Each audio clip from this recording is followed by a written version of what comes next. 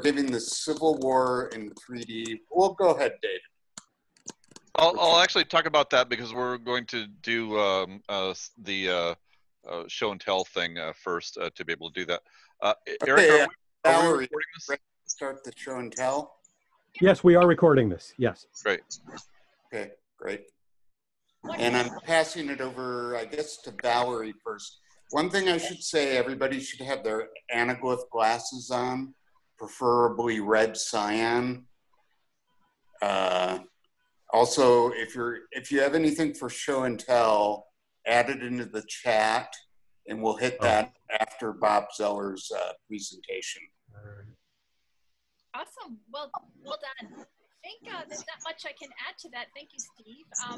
Except to introduce David Peterson, who's going to give us a short 1-minute presentation to kind of kick off the evening, and then we'll go into our other events. But David, would you like to take the floor? Absolutely. And Val, just for you, your audio is just very, very low. I can barely hear you. Okay. Okay. So because of our presentation tonight, Civil War in 3D, that Steve actually had asked me a couple of months ago if I would do a presentation in July regarding this. And so I actually invited Bob, and that on my shelf in my office here, I actually have 5 books that I always keep on hand, and 3 of those are regarding Civil War stereos. And so I wanted to be able to share the Civil War stereo ones that I have here. So this is one of my prize collection ones here that, let me see if I can get this to the point where we can see it a little bit better there. Actually, let me do this. Let me turn off my screen share. Yeah, turn off the screen share. Yeah. Turn off your green screen. Actually, I don't have a green screen. I have a black screen. Oh, all right. Turn off your black screen. So this is this is the first Civil War stereo book that that I bought before I met Bob, and that actually it is, if I can get over to the page on here, it was kindly autographed by Bob on there for me. Basically what this is, and it's going to be part of what he's talking about tonight, is that he has actually taken, these are actually stereo cards from here that actually go through and talk about the history of stereo during the Civil War. It has numerous examples in here. There's actually a little viewer in the back for that. And this was actually a gift that I got at Christmas in 2009. I'll talk about that a little bit more later. The next year, I got this book, which was the follow-up. So this is volume 2. I really, really like volume 2 over volume 1, principally because this one actually has a section on colorized stereos from the Civil War, and there's a whole series of them, and of course I didn't have it marked to the page, but there's a whole series of them in here where they actually go and show the images in color for these that were hand colored during the war. So these are actually stereo, let me just bring up a page here, there we go. So these are actually stereo ones in here that are really, really just fantastic. And this is actually sort of the idea that I had when I started producing my own Civil War stereos in there. So it was something that I had a real big interest in. Then I have one final Civil War stereo book that I have, which is, of course, another one by Bob Zeller. This is Lincoln in 3D. This one is actually an anaglyph book. So the previous 2 were ones that were actually where they had reprinted the stereo card. This one is an anaglyph, and it has just countless examples in here of stereos from the Civil War where they're going through, and they have it in stereo in there. And then there's anaglyphs in the back of that. Of course, we're going to go and take a look at that this evening and go into more detail on that. So those are the ones that I have in here. Just going through, and I'm sorry, it's I'm trying to hold this by hand, so it's a little bit difficult to be able to do. But it's just a fantastic book. Give you a background on the war, give you a background on Civil War images in there, and so those are what I wanted to be able to show in my show and tell. Just a little bit of what inspires me. I literally keep those right next to my desk. It's something that I have on hand all the time when I'm going in there. So just wanted to share that. A compliment. So with that, now I'm actually going to go over and actually make the introduction for Bob here. So Bob, as I mentioned, there are 5 books, and I've showed 3 of them there. And there are 2 other books that I have that I do keep on hand. One of those, but they're not about stereo. They're about Civil War photography. One of those being another Bob Zeller book, which is the blue and gray and black and white, also kindly autographed by Bob. And then, Bob, there is one last book that I have that is on my shelf, and it's not by you. I hope that you don't mind that I have one of a book that I use as a reference or as a guide that is not one of yours. But if I was going to add one more to the collection, do you know which one I would add? Oh, one of Frassanito's books, maybe? Yep. This is this is the Civil Gettysburg: A Journey in Time, actually autographed by William Frassanito. For those that don't know, William Frassanito is if Bob is the father of Civil War photography and has shown us all how to be able to understand and to be able to learn from that. Then I would say William Frassanito is more the grandfather. He's actually been doing this since the 60s. He was actually a guide at Gettysburg. What really interested me in what William Frassanito did was that he actually went out to the locations, found where the actual photographs were. In fact, that's actually what got me really interested in this. So I want to do a little introduction here for Bob. When I started doing the colorizations for Civil War stereos, which I'm going to talk about after this. When I started doing those, I told my wife, I said, we've got to go to the East Coast, got to go to some of the battlefields. I hadn't been there since I was a kid, and we planned a trip. So I'm planning a trip, and I'm looking for things in Gettysburg, and I see that the Center for Civil War Photography has an Image of War seminar coming up that fall. And they were actually going to go to the battlefields, go to the sites, and go to the places where the actual images were taken, and they would take you onto the sites. Perfect, exactly what I wanted to see. And so I signed up for it immediately. I got the information from the group, and then a couple of weeks later, I get the flyers about the seminar, and it announced who the speakers were. And what I was, to my surprise, I was thrilled that the principal speaker there was Bob Zeller. I didn't realize at that time Bob is the president of the organization, and he's always their principal speaker. I did not realize that. I did not realize that his connection, I had actually registered for the seminar without realizing it, even though I already had a couple of Bob's books. I get to the seminar, and I'm hoping that I get a chance to be able to talk to Bob and to be able to have a few minutes with him, so that I was on the first day. We're going out and we're going to the battlefields and we're going to different locations.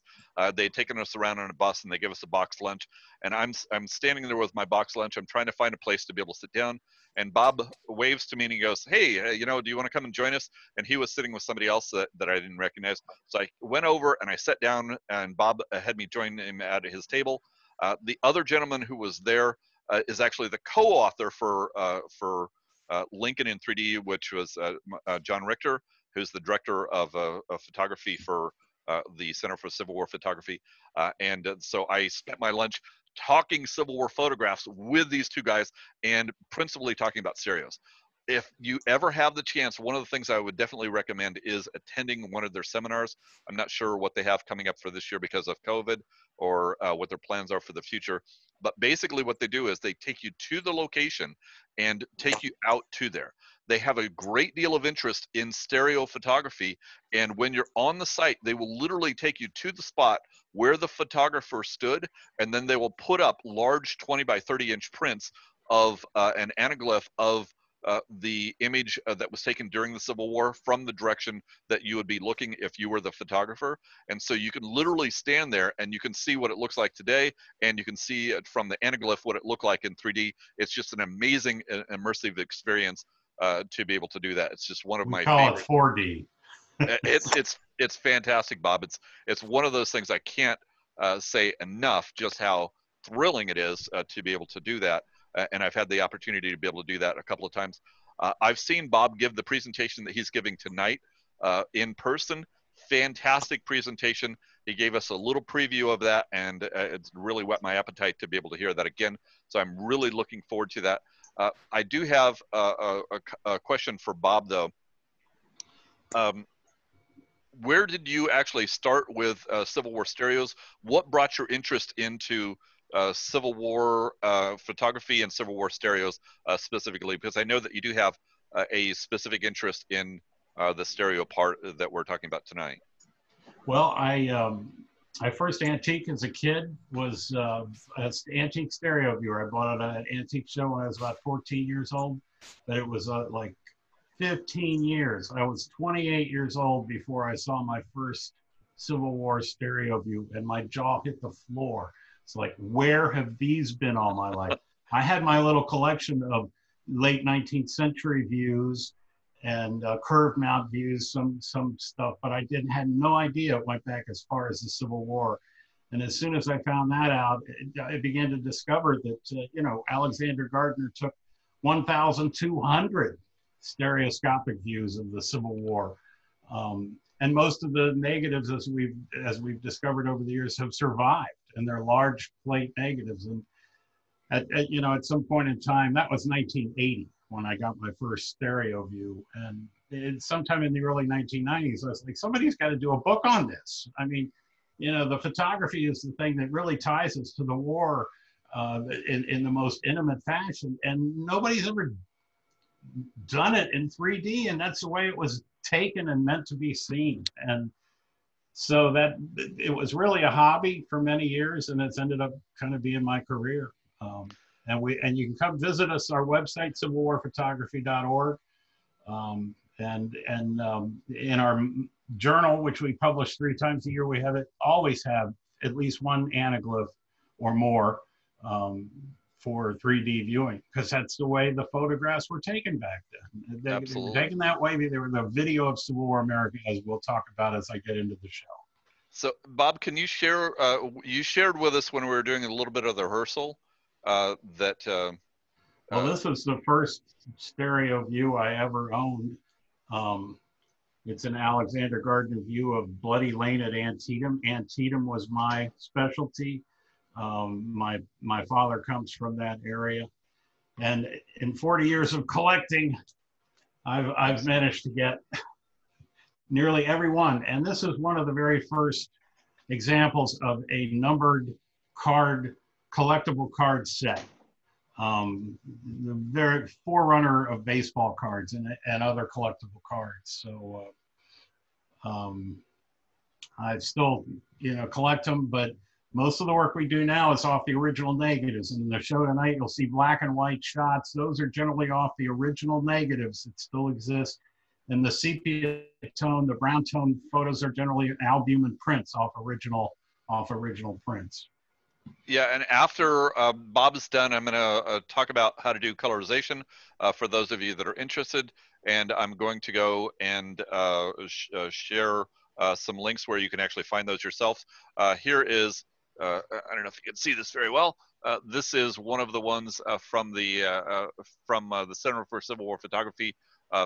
Stephanie just handed me that for the type of presentation they hand out. So there's great images and great stories in there. Bob usually writes an article in there for that, and it's just a terrific resource for that. So I want to turn it over to Bob to go ahead and get us started here this evening. This is about a 40-minute presentation. It is going to be in anaglyph, so if you haven't already got your anaglyph glasses, be sure to be able to have those ready, because you're definitely going to need them, and you're going to want to see this. This is I've seen it in person previously, and like I said, we had a 5-minute preview this evening. I'm dying to see this, Bob, and I'm looking forward to getting this going. So I'm going to go ahead and open up my screen, and just let me know when you're ready to get ourselves started here. We're actually doing a little bit of an interesting thing. Bob's doing the presenting, and I'm doing the screen share. So that's basically the way that we're operating here for this evening. Actually, let me make sure that I shared that appropriately. Let me do this one more time. I want to make sure. I should say there's about 4 or 5, mostly right in the beginning, non-3D illustrations. Everything else is 3D. Now, the show tonight continues a grand tradition of theater-style projected shows of Civil War photographs that go all the way back to 1864. They actually had Civil War slideshows of actual photographs on a 600 square foot screen in New York City, advertised in the New York Times. Now this woodcut shows a presentation from about 1890. I think it needs you need to start the show though. Okay, I was going to say, just let me know when you're ready for me to hit the play Yeah, I'm button. ready. All right. Wait, And there we go. I just want to jump in to make one suggestion. At the top of the screen, under View Options, there's a choice to choose Fit to Window, and that will make the image go fuller screen. Just in case people have it up at original size, you can actually have it fit to the window size. Thanks, Val. Welcome. All right, I'm going to hit the play button, Bob, and we should be going.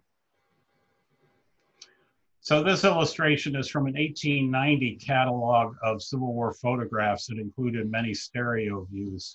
It shows a stereoptic and show. They couldn't show them in 3D back then, but nonetheless, you could always show them as just regular photographs. Mic off.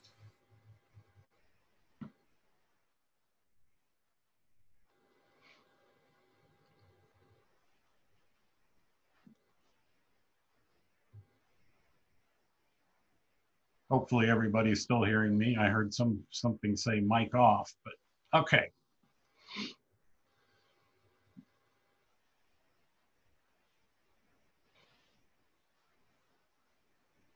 In 1861, the United States was looking down the proverbial barrel of a gun. Years of tension between the North and South had only grown worse, and the country felt itself slowly slipping into an ever-widening chasm, an abyss that would embroil the nation in its greatest conflict. Now here you see an example of a Civil War photograph off the original glass plate negatives. The long simmering dispute was over slavery and whether states should have the right to dictate whether or not it was legal. This view was taken in about 1866 on St. Helena Island in South Carolina, along with this one. The Southern economy was based on slave labor and the massive production of cotton, tobacco, rice, and other agricultural products. In the manufacturing heavy North, the abolition movement had been growing since the 1830s. The surprising nomination of Abraham Lincoln as the Republican presidential candidate, followed by his election in 1860, helped escalate the dispute into a crisis. Southern states vowed to secede from the Union. As this was going on, the US was being gripped by stereomania. Everybody was crazy about these new 3D view cards that presented magical depth-filled scenes through eyepieces of 3D viewers like those seen at the Anthony headquarters in New York. The advent of the glass plate negative in the late 1850s allowed for the unlimited printing of paper photographs, both stereo views and card photos.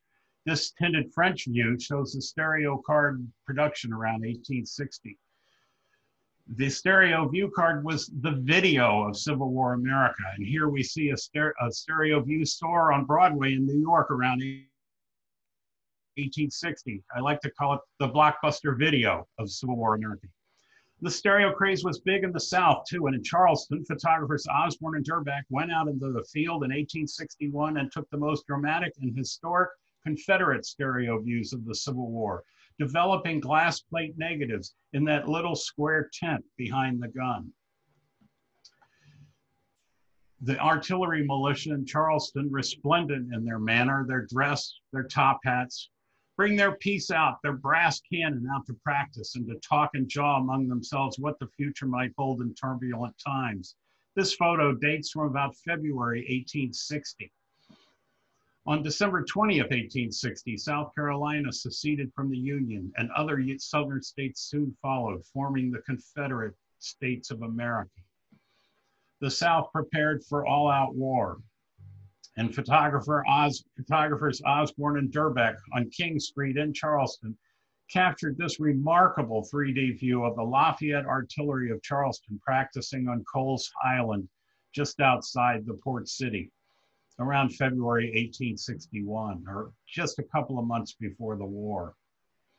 The Illinois lawyer headed to Washington to take the oath as the 16th President of the United States, Abraham Lincoln, was photographed by Matthew Brady in Brady's studio almost as soon as he arrived in late February 1861. When Lincoln was inaugurated in front of an unfinished Capitol dome on March 4th, 1861, 7 states were in full revolt, having seceded from the United States. Lincoln implored in his address, "Though passion may have strained, it must not break our bonds of affection." But 6 days after South Carolina seceded, Union Major Robert Anderson, shown here in this beautiful restored studio portrait, occupied Fort Sumter with his small garrison of less than 100 men. This outraged the South. The Confederate commander, General P.G.T. Beauregard, shown here in civilian attire, demanded that Anderson leave. Week after week, month after month, the standoff continued. But at 4:30 a.m. on April 12, 1861, the Civil War began with the Confederate bombardment of Fort Sumter. 34 hours later, Anderson surrendered the battered fort. In this remarkable sequence, we see that Osborne and Durbeck, the Confederate photographers, were the first then and now photographers. Here's Fort Moultrie on Sullivan's Island in August 1860 with the American flag being raised above the fort. You can see the lawn is well kept, the shrubbery is Mic on. and on either side of the walkway. And as we zoom into Charleston Harbor, we see Fort Sumter before the war with sunlight gleaming off the chimney-studded barracks roofs. Then after the bombardment, from exactly the same camera location, we can see that the barracks roofs and chimneys are gone. And as we pull back, we can see Fort Moultrie now dressed for war. The shrubs are all but destroyed and the flagpole has been sandbagged. This cannon at Fort Moultrie shelled Fort Sumter. Coming up here, I like to keep it on the shot. Just a great 1860 view of Fort Moultrie. And this cannon at Fort Moultrie shelled Fort Sumter during the bombardment. And the Confederates on the parapet there on the left were among the war's first veterans. This image also was taken by Charleston photographers Osborne and Durbeck just days after Fort Sumter's surrender on April 14, 1861. The Confederate flag flies high on a makeshift pad flagpole, so it is readily visible across the harbor in Charleston. The original flagpole, you can see it on the left. It was hit by shell fire, and it took the flag off, the American flag. Inside Fort Sumter, these remarkable 3D photos after the bombardment, really the first stereoscopic images of the Civil War, and establish the interesting fact that Confederate photographers were the first to document the war with their cameras. South Carolina Governor, on the parapet at Fort Sumter, Confederate ordnance officers examined a Union gun disabled by a misfire. The attack galvanized the North, and in New York City, a great Union meeting was held on April 20th, 1861. Lincoln called for 75,000 volunteers to put down the insurrection. First blood was shed in Baltimore as secessionist rioters attacked Massachusetts volunteers on their way to Washington to protect the Capitol.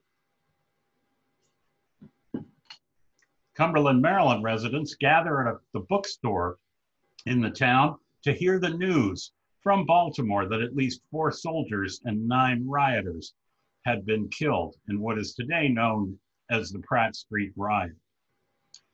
Washington had little protection at first, and soldiers assigned to protect the White House built huts on the grounds of the president's home, which you can just barely see through the trees there in the background. A company of Union troops stands at attention on the south lawn of the Lincoln White House early in the war. The Lincoln White House, as at the time that Lincoln occupied it. You're looking at the back of a huge recruiting banner spanning Broadway in New York City around May 1861, urging Scotchmen for the Union to join the 79th Regiment. This particular view is owned by Jeff Krause, a well-known stereo dealer, and very generously let me use it. From the original glass plate negative in Alexandria We had the Marshall House, where proprietor James Jackson flew a massive rebel flag high above his hotel, visible from the White House. Lincoln's personal friend, Colonel Elmer Ellsworth, led his troops into Alexandria. Ellsworth was shot dead by Jackson as he descended the steps with the flag. Jackson, in turn, was shot dead by a Union trooper. Ellsworth became a Union martyr. His body lay in state at the White House, and his blood-stained uniform was put on display at Union fundraising fairs during the war. Washington soon filled with soldiers, and Brady photographed some of the men of the elite blue-blooded 7th New York Militia as they posed in camp with a young African-American servant. Photographers also went up to Camp Essex at a railroad junction just outside Baltimore, and these soldiers at Camp Essex may have been with the 8th Massachusetts, one of the first regiments to answer the call. These men were 90-day recruits, and they probably finished their service without firing a shot in combat. Not a lot happened at first, and the carefree attitude of the new recruits is evident in some of the camp images taken that spring of 1861, including this image of a pyramid of 7th New York soldiers. And near Annapolis, soldiers play for the camera in the only Civil War beach bathing scene I've ever encountered. This is probably showing the Chesapeake Bay there in the background.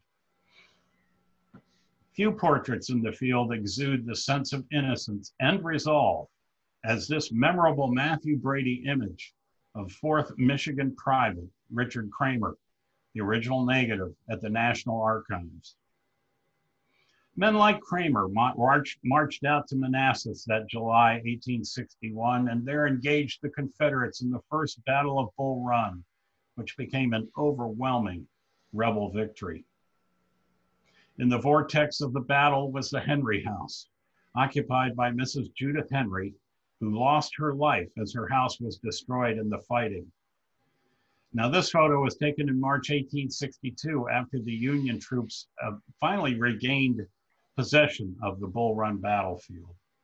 On Henry House Hill, Confederates were buried next to a pond of standing water that today, 150 years later, still collects like that in the same spot, right next to the visitor center, just 100 feet.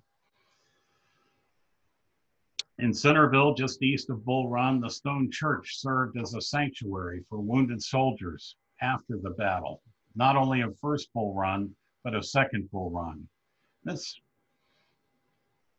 And what if you were a kid living near Manassas when a war arrived at your farm?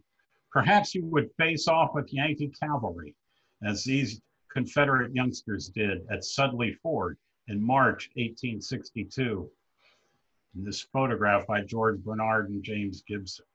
This is wartime Washington, D.C., and you look out of your hotel room at the Metropolitan Hotel onto Pennsylvania Avenue, down towards the Capitol building with an American flag flying over the broad avenue. During the Peninsula Campaign in the spring of 1862, James Gibson took one of the first great American War photographs showing wounded Union soldiers at a makeshift field hospital at Savage Station, Virginia. A regimental surgeon works on a wounded soldier there in the foreground. And during the campaign, we had the Battle of the Monitor versus the Virginia, and you stand on the deck of the USS Monitor, proudly showing its battle scars from its fight with the CSS Virginia at Hampton Roads in 1862. The war was going badly for Lincoln in 1862, and this photo taken that year seems to reflect the somber, worried mood he was in while facing one setback after another. After another big Confederate victory at Second Bull Run, Confederate Commander Robert E. Lee, shown in this post-war 3D studio photo by Brady, took his army into the north, invading Maryland in early September 1862. The commander of the Union Army of the Potomac, General George B. McClellan, shown here with his wife, put his massive army into motion and went after the Confederates in Maryland. Lee, meanwhile, divided his army into three parts and sent Stonewall Jackson to capture Harper's Ferry. Jackson's men swept these Union defenders off the heights above the city. The two armies gathered and faced off outside Sharpsburg, Maryland, along the banks of Antietam Creek, which was spanned by this graceful three-arched stone bridge known as the Middle Bridge. Nearly identical bridges were both just a short distance north and a short distance south, the southern one, of course, being Burnside Bridge. The Battle of Antietam became the bloodiest single day in American history, with more than 22,000 dead, wounded, or missing, including these Confederate artillerymen who fell near the battle-damaged Dunkard Church. A sunken farm road became known as Bloody Lane after Confederates used it as a defensive position and fell in scores trying to defend it. This photograph was taken on September 19th, 2 days after the battle, the photographer's first opportunity to get onto the field. The gruesome scene of dead Confederates along Hagerstown Pike also shows another element, the presence of a civilian buggy and spectators. In mid-October 1862, these images caused a sensation when they were exhibited at Matthew Brady's New York Gallery. The New York Times reported, "The living that throng Broadway care little, perhaps, for the dead of Antietam, but if Brady has not brought bodies and laid them in our dooryards and along our streets, he has done something very like it." Newspapers could not reproduce photos yet, so the graphic images from Antietam were reproduced as woodcut engravings. The real photograph, as we transition to, presented a more graphic reality. Alexander Gardner took these photos. He was Matthew Brady's Washington Gallery manager.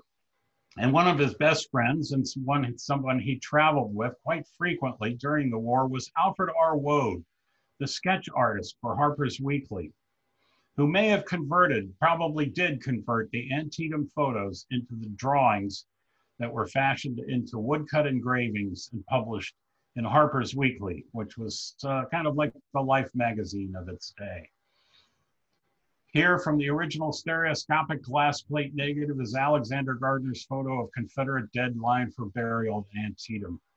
And then we segue into the Harper's Weekly engraving of the same scene, published October 18th, 1862.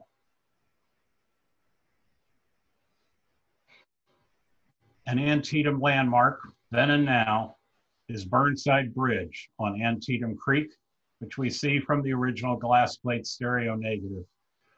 This bridge got its name from the general who had so much trouble getting his Union soldiers across it during the battle. Working on Brady's behalf, Gardner took 20 images of the dead at Antietam, every single one of them in 3D. Wrote Oliver Wendell Holmes, a stereo nut, a real enthusiast and leading person. Let him who wishes to know what war is look at these series of illustrations. 2.5 weeks after the battle, President Lincoln visited the battlefield to confer with McClellan and prod his slow-moving general into action. The glass plate negative still exists for this image, and the clarity is just remarkable as we zoom in on the scene. Alexander Gardner also took this stereo photo of Lincoln towering above McClellan and the other Union generals. Lincoln was photographed at least 130 times, but mostly in the studio. So these outdoor images in the field are really special. The negative no longer exists on this picture. It's off one of the few prints that still exist.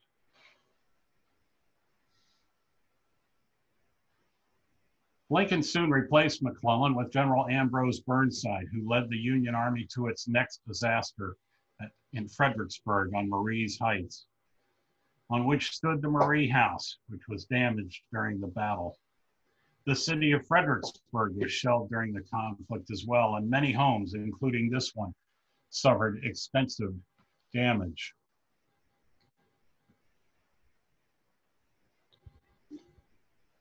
Back in Washington, the city had become a wartime capital, and you needed passes to get in and out.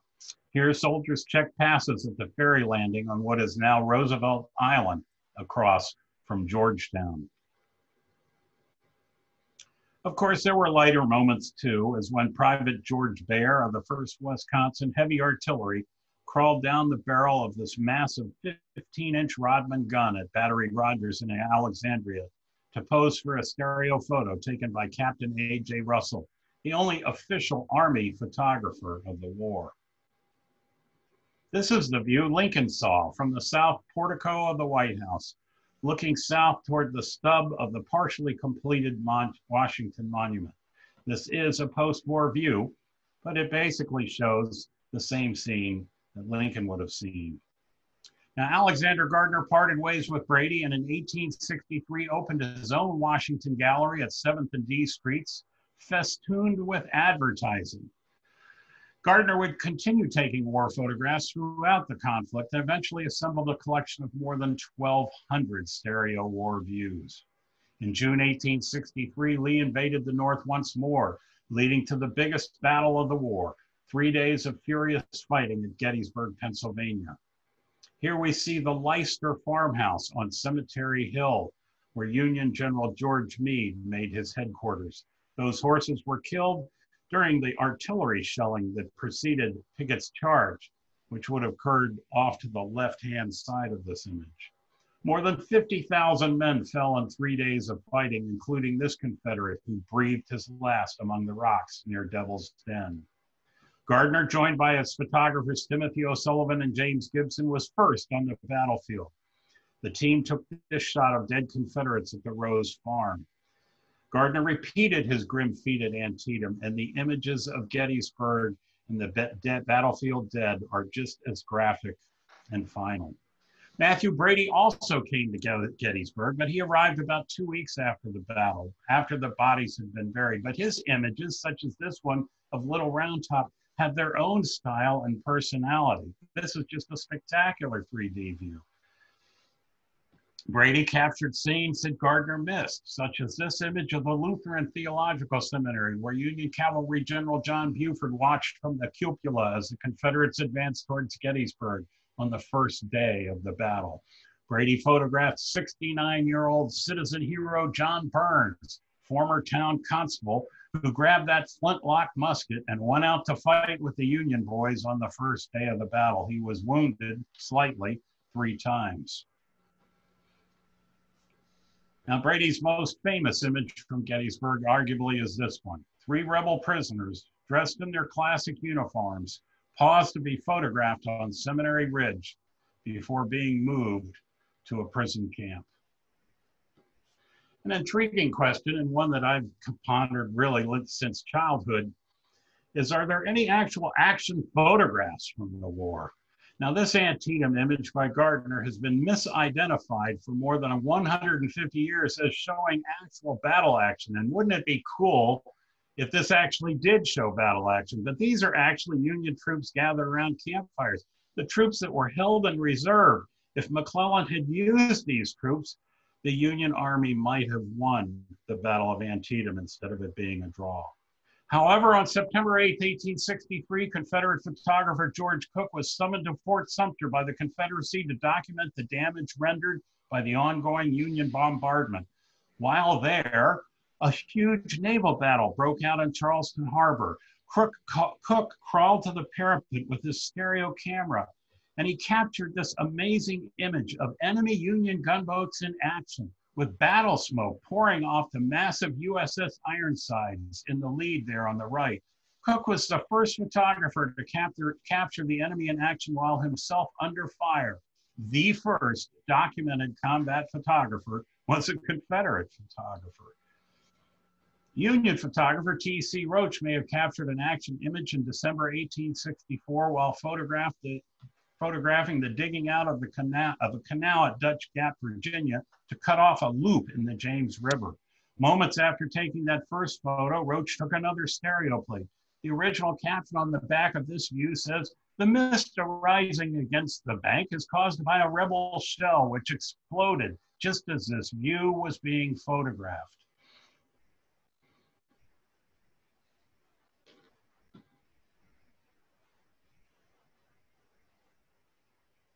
This is how Lincoln appeared in January 1864 in a Brady studio photograph less than 2 months after traveling to Gettysburg to dedicate the National Cemetery with his iconic Gettysburg Address. There's 3 photographs in stereo by Alexander Gardner of the Gettysburg Address crowd. And because they're the original negatives, we've been able to study these, and it's actually triggered kind of a pretty big controversy. Basically, the question is, where is Lincoln? We know he's in this photograph.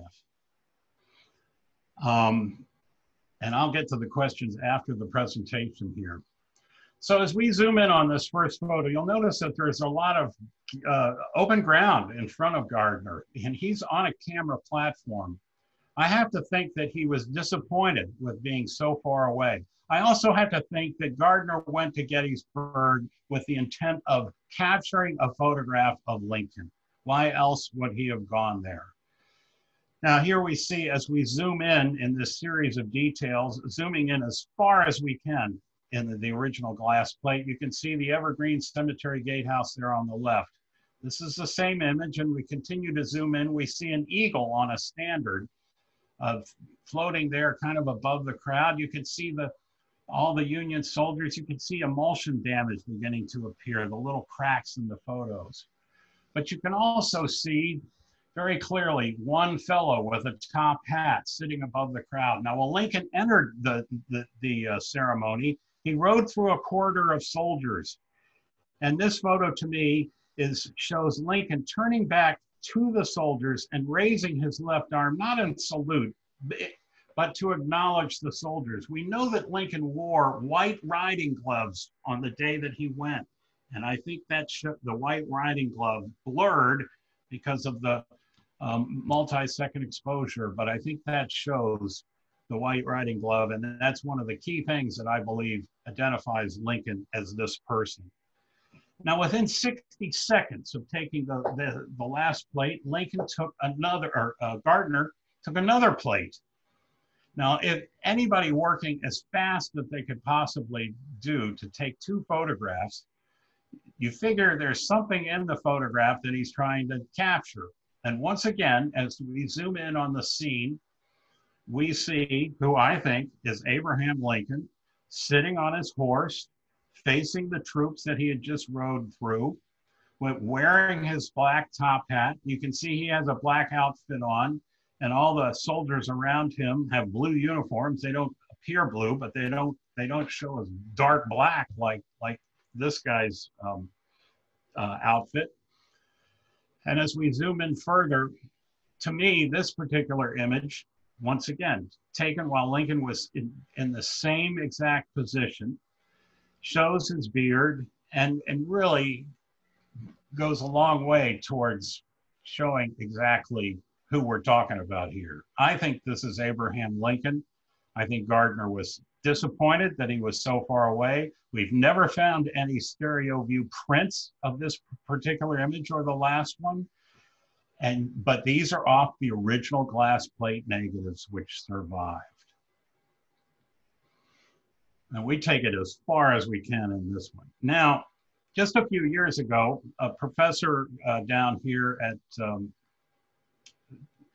in Asheville, Christopher Oakley, decided that he found Lincoln elsewhere in the picture. And actually, we've got about maybe 3 Lincolns, so-called Lincolns, identified. I don't buy it, but I'm going to give him his share here because this is what the controversy is about. You know, who is Lincoln? Where is he? And if you see that little kind of banner hanging there, Christopher Oakley's Lincoln is just below that. Now, there's no question that the photographer is not trying to capture Lincoln in this picture. He just happened to catch this guy. It's hard to see, but you'll see Lincoln's head. Maybe when we darken it, you can see it better. His top hat is pointed kind of at an angle, and his head is facing a little bit down. And Christopher says that this is Lincoln, and none other than William Frasinito and also Harold Holzer believe that this is more likely Lincoln than the other. I absolutely disagree, but you can make your own decision. We've shown you both Lincolns. I don't think we need to go and try to find the other Lincolns that have been identified, but I think my story is the best. Clearly, I think this is Abraham Lincoln sitting once again in the same position as he was in the other photograph, and giving Gardner this one opportunity to capture an image that was so far away, Gardner didn't choose to market the image. He took a third photograph in stereo of the scene. This is probably during Edward Everett's 2-hour speech.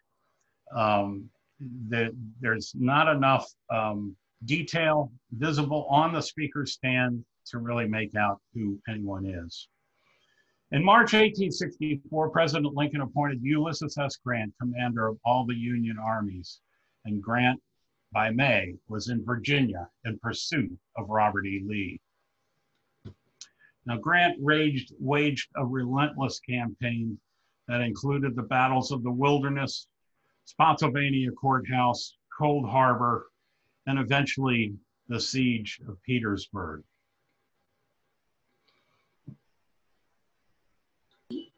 At Massaponax Church in Virginia on the last day of the Battle of Spotsylvania, Grant and his generals pulled the church pews out into the yard and met together for what has been characterized as a council of war.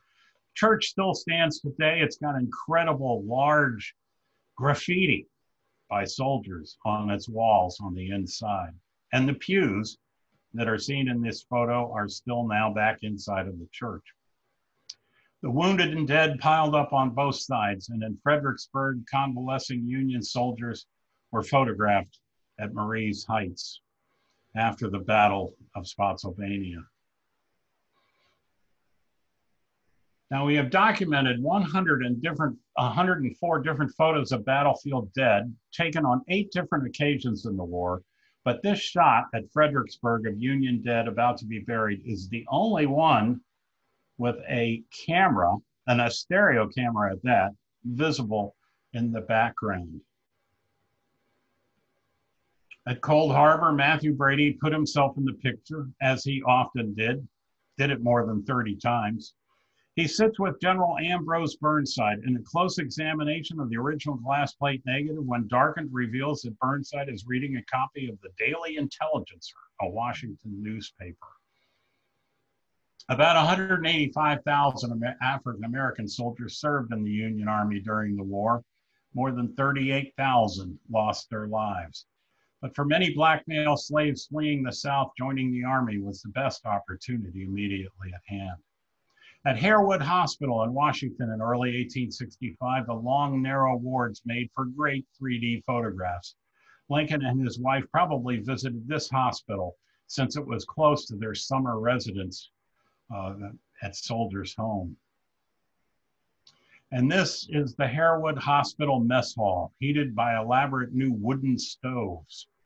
The hospital started as a tent hospital, and it was located on the farm of W.W. Corcoran Art Gallery later.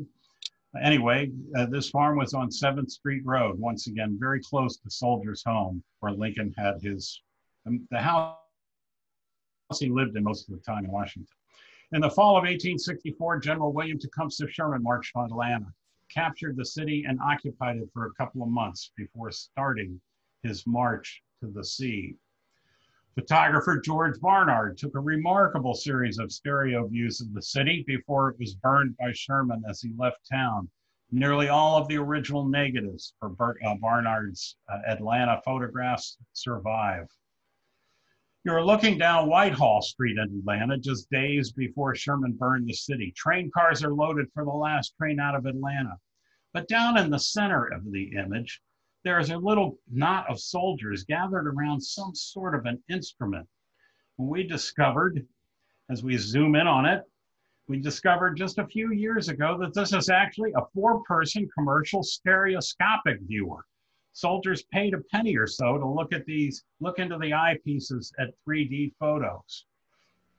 I doubt they were photos of the war, but who knows?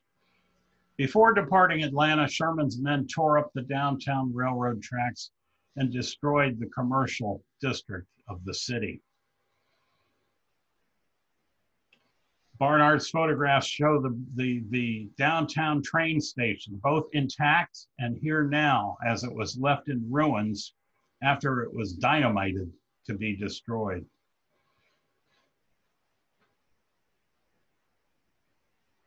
When Abraham Lincoln was inaugurated for his second term in March 1865, the war was almost over. Lincoln's speech, with malice toward none, with charity for all, was only 701 words long, and the photographer had to move quickly to capture this stereo view while the president spoke. We zoom in on this view. It sold on eBay in early 2000s for about $3,000. It's now owned by the Nelson Atkins Museum. The only 3D view of Lincoln's second inauguration while he was speaking.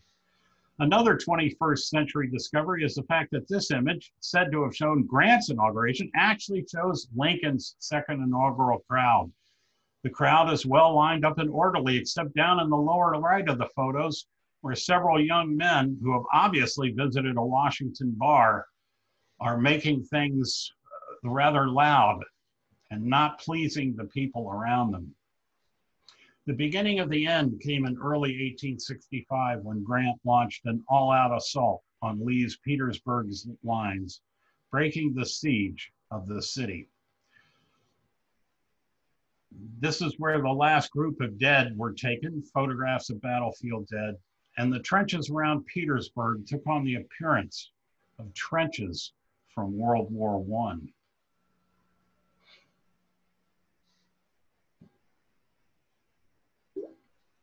Richmond fell on April 3rd, 1865, and the Confederates burned the city as they fled. Here, two women dressed in black tour the ruins of the capital of the Confederacy, the former capital. And with the towering ruins of the Gallego Mill behind them, a group of recently freed African Americans posed for Alexander Gardner's stereo camera in April 1865 in one of the more dramatic photos of the war. And this is drama in 3D anyway. All that remained of Fort Sumter after years of bombardment was rubble and twisted metal coming right out of the screen, almost as if you could touch it. Now, inside the same battered Fort Sumter, which had remained in Confederate hands almost throughout the entire war, a ceremony was held to re-raise the American flag over Fort Sumter. The date of this ceremony was April 14th, 1865. It was a particularly good day for Abraham Lincoln. Although looking far older than he had just 4 years earlier, Lincoln took a long carriage ride around Washington with his wife and made plans to attend the theater that night. The play he went to was Our American Cousin. It starred Laura Keene. And this stereo photo was kind of a promotional photo for the play, which had opened in her theater in New York in October 1858. This publicity photo was taken just 7 weeks after the opening. Our American Cousin was one of the most popular plays of the Civil War era, and by the time it got to Ford's Theater in 1865, Miss Keene had given more than 1,000 presentations of it. Lincoln had actually seen John Wilkes Booth act on stage at Ford's in 1863, but on this night, Booth slipped into their box and fired a single shot from a Derringer into Lincoln's head. In the aftermath of the assassination, every Washington building, including the U.S. Treasury, was draped in black, and flags flew at half-staff. From high atop a building on Pennsylvania Avenue, photographer Alexander Gardner took 2 stereo views of the solemn funeral parade as it made its way down Pennsylvania Avenue towards the U.S. Capitol. And here's the second view that Gardner took from the original glass plate negative.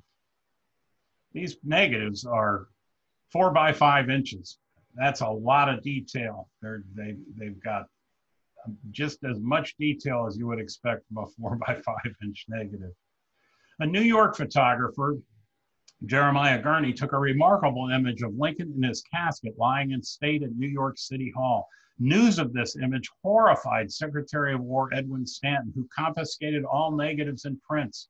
The image was lost for almost 100 years, but Stanton kept a single half stereo print, which was rediscovered at the Lincoln Library in Springfield in 1952 by Ronald Rietveld, a 15-year-old budding Lincoln scholar. And that picture was the only one that we recreated in 3D because we know it was taken in 3D. Now, photographers and Gardner particularly were taking news events as they happened, including this 3-photo sequence of the hanging of the conspirators. And this middle one, the drop, shows the 4 conspirators swinging at the end of the ropes moments after the trap was dropped. One photo, the third one, the suspension, the glass plate negative still survives, and we can see the 4 conspirators hanging dead after this July 1865 event. For 2 days in May 1865, the Union Army held a grand review parade down Pennsylvania Avenue. Sherman's troops marched by foot all the way from North Carolina to join in.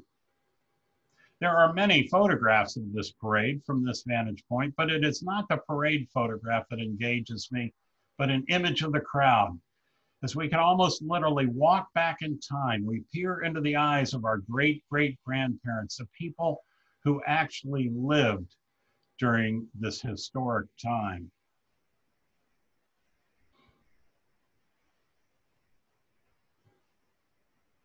And so the muskets were lined up as they were here in Petersburg. And what to the people who watched the grand review was present day life slipped into the realm of history, enhanced by a remarkable catalog of stereoscopic photographs. And that's it. Yeah. I think there was one question, and was it the exposure times? Yeah, how long's the typical? They could range, depending on the light, anywhere from say 2 to 3 seconds. Today, Rob Gibson, the wet plate photographer, is generally 7 or 8 seconds. It could be longer. One of the most fascinating aspects of early photography at that time was the instantaneous photograph. And you saw a couple of them in the show. One of them was the recruiting banner hanging over New York City. You know, if you might have noticed that the omnibuses, the taxis, were frozen in action. And Anthony took great pride in these instantaneous photographs, advertising them as being taken at a 40th of a second. Why they didn't take them in the field, Rob Gibson suggests that maybe the collodion was too volatile, but they generally did not use the instantaneous technology in the field. Do you have any idea what the ASA of a wet plate was? Oh, damn. I do not. I do not. I'm not a technical guy, so I couldn't answer that. The ASA on there would have been really low. I remember a conversation about the ASA for that, and I believe it was something like 10. It was just enormously low, which is contributing not only to the length of the shot, but also to the quality of the image, because the silver nitrate that was being used on there was very, very fine-grained, and that's why that Bob was able to zoom in so far on these images compared to modern images where they start to get that blur. You just don't have those on those original stereo plates for this. So these were daguerreotypes? No, they were wet plate negatives. And I think those are called tintypes. No. No, the tintypes and daguerreotypes and ambrotypes are all sort of like one of a kind. Think Polaroid image. The glass plate negative revolutionized photography at the beginning of the Civil War because it allowed for the first time for the mass production of prints. you could make limitless prints off of a single glass plate Right negative, there. and that's Start why the video. Civil War was photographed, because the photographers could create hundreds and hundreds of stereo views or carte de visites and sell them and make a profit. You could identify the photographers because their hands were black from the silver nitrate. Yeah, there's a great studio portrait of Gardner, and if you look at his hands, the fingernails are jet black. And we just in the past few years, we've discovered several photos showing Gardner in the field. And the way we're able to identify one of them, it's not a 3D photo, or I would have shown it, is because of his black fingernails. It's kind of a side view, so you can't really identify him from his face, but you look at the hands, and there it is, all the silver nitrate on his hands and fingernails. If it's wet plate, you have to coat the plate, and you have to shoot the picture within a certain amount of time before it dries, I think. Yeah, Rob Gibson says he figures that they had to run the negative back to the you had to develop it on the spot while it was still wet, and he thinks that they tended to dry so quickly that the assistants or the photographers would literally run from the camera back to the back of the wagon where they would develop the plate immediately. Now, it wouldn't make prints there. They just store the plate, and then they'd make prints on the roof of the Gardner's Gallery when they got back to Washington. And of course, they were orthochromatic also. I assume sensitive to I'm only, not sure what that is. But it was sensitive only to blue light. Yeah, you mean, I think that's why the clouds don't show up that much in the photos. Some technology later, George Barnard in creating his 11 by 14 inch albumin prints of Sherman's expedition, double printed puffy cumulus clouds into the tops of many of the photos. And sometimes you see the same pattern of clouds over Nashville that would be over Atlanta. But it was an interesting thing. I mean, they're really spectacular photos because you do see clouds in those photos, but it's double printed. There are a handful of them that actually have clouds in them, and they're just amazing. I think a couple from Richmond and a couple from Savannah that I can recall. Yeah, and the sketchbook photo, Gardner's sketchbook from, I believe it's Harper's Ferry, you can see clouds. And then there's a few daguerreotypes too, where there's actually clouds are visible, but not very often. I mean, you were talking about the photographer's studio. There's actually quite a number of images of the photographer's trailer or cart in a number of the photographs because they were so close to the images. It's actually kind of interesting spotting those in quite a few of those images. Yeah, we did a whole issue or a whole big feature on the various wagons and whose wagons there were, and not all wagons. At Gettysburg, Brady used a portable developing outfit on a tripod, which is in one photo. And you saw that Osborne and Drbeck also had a separate hut or a little box, that they did. But many of them were at the back of the wagon. And the wagon sometimes is identified because you can see a tarp hanging down from the back. And that's what the photographer would tie around his legs to shut the light out. You were talking about the photographer's did Gardner? I'm sorry, Eric. Go ahead. Oh, I was just wondering, with so many of these post-battle images, did Gardner ever repose the things that he found on the battlefield to make for better compositions, or did he shoot it as was? Well, Gardner sometimes would add props to some of the photos of the dead, a musket or other items. There is the one famous incident where he photographed a body of a Confederate soldier and then dragged it 73 yards to the sharpshooter's nest at Gettysburg. Mostly what he did after the war was go west.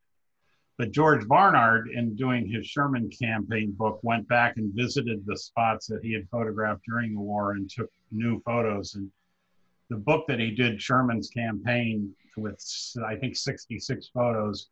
Most of them are post-war, but some of them were actually wartime photos as well.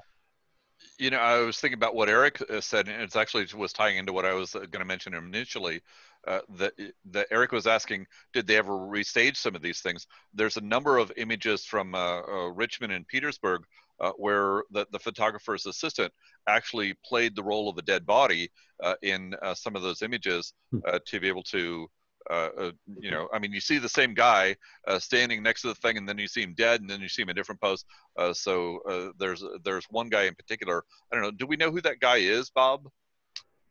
I don't think it's identified which assistant. There's one at Gettysburg too, and they captured him because he's a wounded soldier.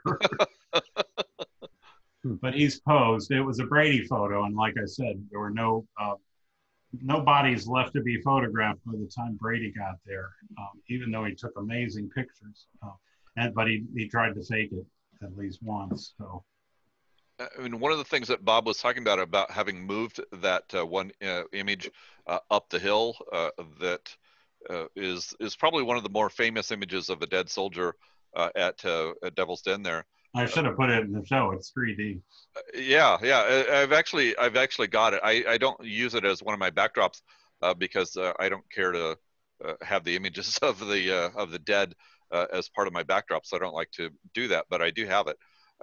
The reason that I was mentioning that, though, is that when we went there, that's actually one of the things that was like so incredible, was to go there with the Center for Civil War Photography, go out to that site, and we actually traveled from where the body originally was, and then traveled along the places where they'd actually taken the photograph until where it ended up in the final photograph there.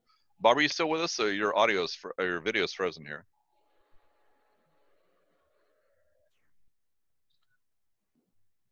Oh, we didn't lose Bob. Might have. So I know he said he sometimes has computer issues. Yeah, hopefully that we'll get him back there in a moment. But I mean, looking at, for example, the one that I have in the backdrop here, this is probably one of the more famous images of Confederate soldiers. This is one of those ones that he was showing in there in stereo. It's one that was done by Matthew Brady. I'm showing it just in 2D, just because the colors show up better than if you had to do it with an anaglyph. So that's why I have it as the 2D for that one. The reason I'm mentioning this particular one, though, is this image was actually taken about 100 yards from where I actually first met Bob. So the image was taken at the top of Seminary Ridge. He had shown a spot where it was down below. Back on my I'm back on my daughter's computer. Like I had warned everybody beforehand, my computer just blue screened on me. So Can I hear you? I don't know. Hey, at least it waited till you finished the presentation. I gotta do some settings. We can hear you great, Bob. David Richardson, I suggest you segue into your presentation, because we can always return to the open-ended. We've got Bob back, so that I mean, I would like to be able to make sure people have a chance to be able to ask questions if they have more questions before we move on. Bob, I'm so grateful that this did not happen during the middle of the presentation. If it was going to happen, at least it waited. I'm also grateful that my daughter decided to join the show, because it'll take about, when it blue screens like that, it'll take about 5 minutes to come back up. Wow. So anyway, at least it was polite enough to wait until after you finished. Oh my gosh. I have a quick comment. Yeah. I remember your presentation in Richmond, where you were followed by the couple from the Smithsonian showing their program flat and expressing apologies for their embarrassment, because it was obvious that they had draped one of the the right image and only showing half of a stereo pair from their collection at the Smithsonian at the NSA convention in Richmond. It's been, I guess Bill Frassanito, as David talked about him at the beginning, is the dean of our field. But I've always been thankful to him because he never touched the 3D aspect. And to me, the stereoscopic aspect of Civil War photography is just so compelling, especially when you have hundreds and hundreds of original stereoscopic glass plate negatives that survive that you can download for free from the Library of Congress and use Stereo Photo Maker to make anaglyphs.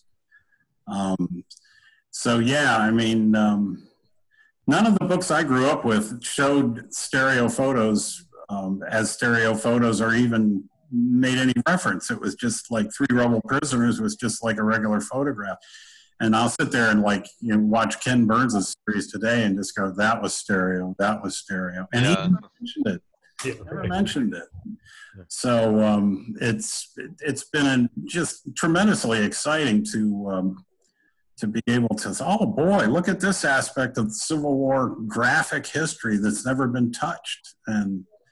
And even after doing, you know, several books, the kinds of things that we still find today, I mean, that's the thing that really keeps me excited about the field, is that we're still just making all these, every few months, something new comes up. Just all the time. And most recently, we have these large plate photographs with 4 sequential photographs of the same thing. 4 frame motion pictures. You can actually see movement. They're not 3D, but that's what I've been working on here most recently is Civil War motion pictures. You can actually see ships moving. You know, the sense of motion is really remarkable. And if you want me back, I'll show you that. I got my kind of primary show now is called The Grand Review, and it's a review of all the discoveries we've made. The second half is in 3D, but the first half is in 2D because there's a lot of non-3D photos that are really interesting and discoveries that we've made with them, including the motion pictures.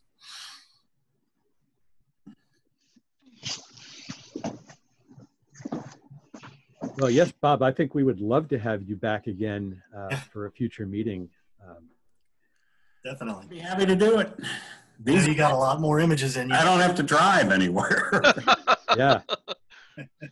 Yeah, no, that was really, really fantastic presentation, and to see Bob, the depth in these pictures and to see them with such clarity. I'm sorry that some of the zooms were not real smooth. I'm not sure whether that's built into the show that I made because I have the same problem on my computer, or whether it's just not running fast enough. But you know, small thing. It may have been because I was looking at the live one on my system, and the zooms and the transitions were smooth here. So it may have been something related to Zoom. I did have it optimized for video. Yeah, but you know, we may have a little delay on that. I had it running on 2 computers here, and they all looked pretty smooth to me. Yeah, It may be on the user end. Maybe it was just my computer. It probably was just I saw them. They kind of. Yeah. It looked really good on my end. Are you talking about your computer, the blue screen, Bob? Yeah, the blue screen computer. Yeah, right. Yeah. It's like it may be time for a new computer. It was giving you some signals. Hey, Bob, you mentioned that Bill Frazanito didn't touch on the stereo aspect. I own the Gettysburg Journey in Time book as well as one he did on Antietam. And if I'm not crazy, he might have included one stereo view in one of those 2 books. Do you remember? And it was my first sort of inkling that, oh, wow, here's a researcher that's gone back and taken then and now photos. And I kind of did the same thing on my own a few years later in stereo. And I seem to recall one, maybe in the Antietam book. It was the Antietam book, and it was a stereo photo of fake dead. He was proving that the same soldiers that were photographed standing were photographed in stereo as dead. Right. And the Antietam book came out in 1977, and I should have noticed that. And Journey in Time and Antietam refer to the stereo photos. They don't show them in stereo. Right. In the printed matter, they say they're, you know, stereoscopic, and that went over my head. It hit me until October 1980 when I was at this guy who wrote a Gardner book, Mark Katz. I was in his living room in Gettysburg, and he showed me the Antietam stereo view I showed, and I was just, where have these been all my life? I mean, how come I don't know about this? You know, it was just, and somehow it didn't trigger. I had Frasinito's Antietam book almost immediately, but it didn't register. But it finally did come together. And that book by Mark Katz is amazing, called Witness to an Era, I believe. That was amazing. The Life and Times of Alexander Gardner. It's got a number of excellent reproductions of stereo views in it. Yeah, it's I'm sure it was that an amazing collection of images. So some of the text, some of the factual stuff is not actually factual, but the images are amazing. Well, I'm sure that everyone here who doesn't have your books would love to get them. What's the best way to get your books? Amazon.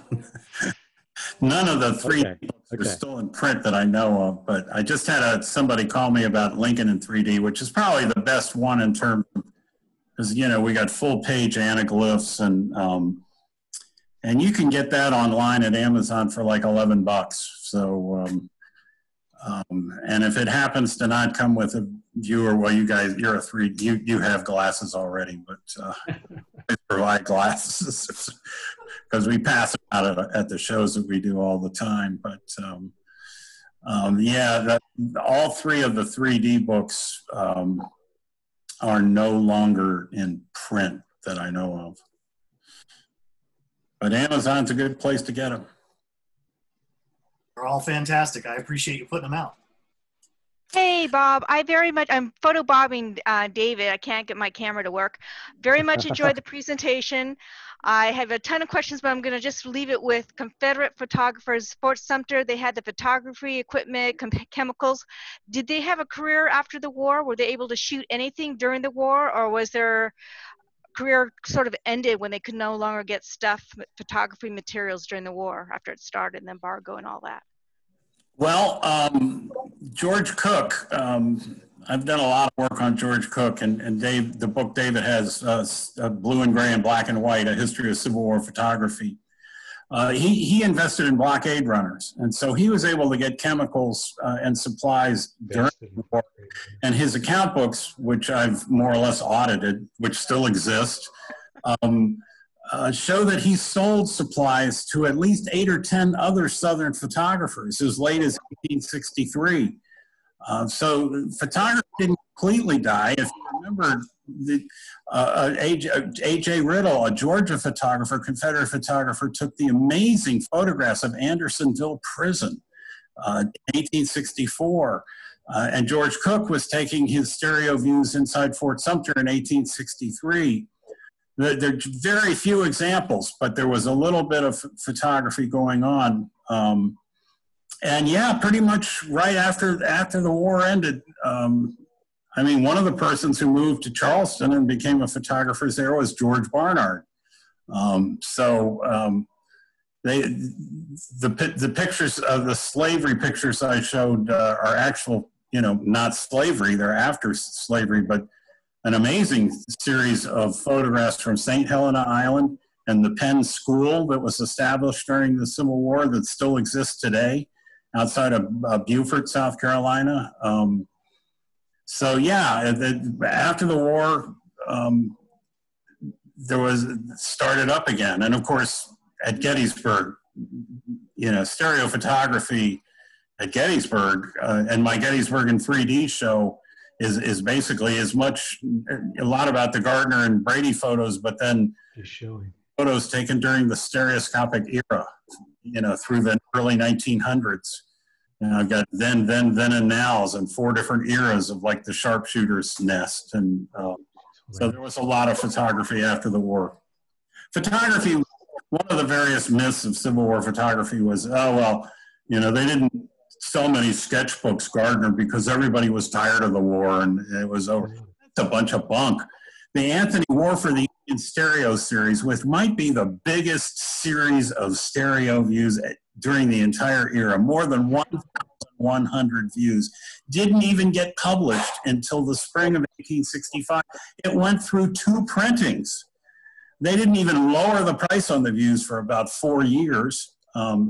Finally, the panic of 1871, it was 1871 or 73, I'm not sure, kind of killed the business, but the stereo views of the war sold quite well for 3 or 4 years after the war. You can follow the catalogs, the Anthony catalogs, and finally in 1869, the price starts to drop. And Gardner's sketchbook, they only made 200. It was one of the most expensive books ever made, $150 a copy. It was by subscription only. It was by design that they only made 200 copies, and nearly every one of them sold, as best as we can tell. And the glass plates didn't end up as greenhouse glass, as you'll see in 1 or 2 books, maybe of Common Citizens, but most of the original documentary photographs of the Civil War, the core collections, Alexander Gardner, the Anthony War for the Union series, those 1,100 stereo, most of the negatives still exist for all of those. At the Library of Congress, download them for high-res for free right now, anytime you want. So they're really accessible to anyone. Now, one thing you have to do is restore the plates to a certain extent, especially in stereo, because well, and that actually leads us right into what David has been doing with Civil War stereo images. David, do you want to talk about your restoration work? Do we want to do that now, or is there other questions or comments that we have for Bob? I want to make sure that because you know, we've got Bob here as a special guest, that we take the opportunity to take advantage of that before we jump into anything else. So, anybody else have questions or comments for Bob while we've got him here? I'd like to initiate another round of applause. Yes, absolutely. Thank you. Thank you. Bob, let me ask you a question in regards to the Center for Civil War Photography. I know that when you and I had talked a couple of weeks ago, that you had mentioned that you were still planning on doing a image of war seminar this year. Is that still going on, or has COVID impacted that? What are your plans there for that? At the moment, it's still scheduled. I'm getting pretty nervous about it because they just canceled the 2021 Rose Parade. Yeah, I saw that. Scheduled for October 1st through the 4th in Gettysburg. We're going to be outside most of the time, so I don't know. My wife told me today we ought to cancel it. So, but at the moment, it's still on, and you can sign up for it. See more about it at civilwarphotography.org. And we do, as David said, visit the sites where the photos were taken. And in a number of cases, we have poster-sized anaglyphs, and we set them up right where the photographer was. And you get to have our 4D experience, which is a 3D photo, but being on the spot where it was taken at the same time.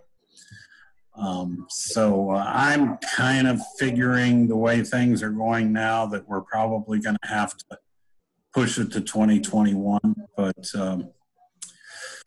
we'll see. Well, I am not planning on going this year because of the way things are, that I would actually have to arrive 2 weeks ahead of time so that I could quarantine myself coming from California. I'm personally not going to get on an airplane until I get a vaccine. So. Yeah, so that I would love to be able to go back and to do those for that. I know that you haven't had the opportunity to be able to do any other presentations and things, but I really am thrilled that you had the opportunity to be able to do a presentation for us tonight.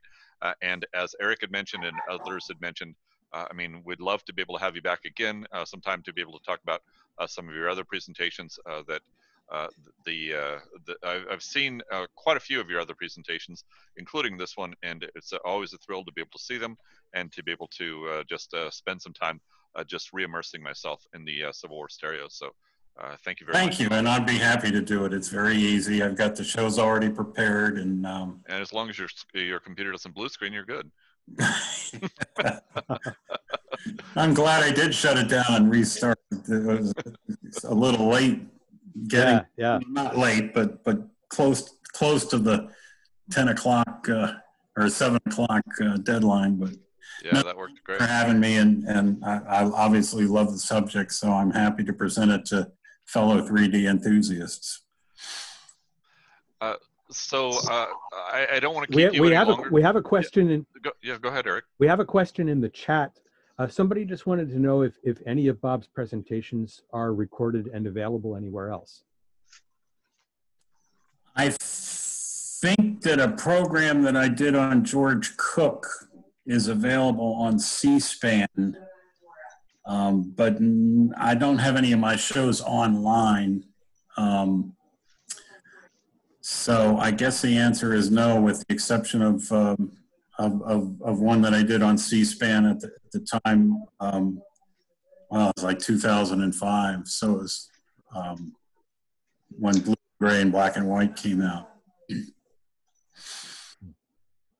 Yeah, I actually have that on VCR. On VCR? Wow. Yeah. So, Bob, do you have any future Civil War, either stereo or just Civil War imagery photograph books planned here? Nothing planned at the moment. You know, publishing has become so strange. You know, you can self-publish and stuff like that. I've got some books I want to do, but nothing at the works at the moment. I mean, have you a lot of the cutting edge, most of the cutting edge work that I'm doing in Civil War photography is published in our journal, Battlefield Photographer. Like this upcoming issue, we've got a new previously unknown photograph of Confederate dead on an unknown battlefield that just came up at auction a few months ago. And we have at least one anaglyph in every issue, and this one will have several, including the rarest of the Antietam dead photos. We happen to have found two different Brady album gallery full-frame prints, and they happen to be from the left negative and the right negative. So we've put it together in beautiful 3D for the first time. That'll be published in August.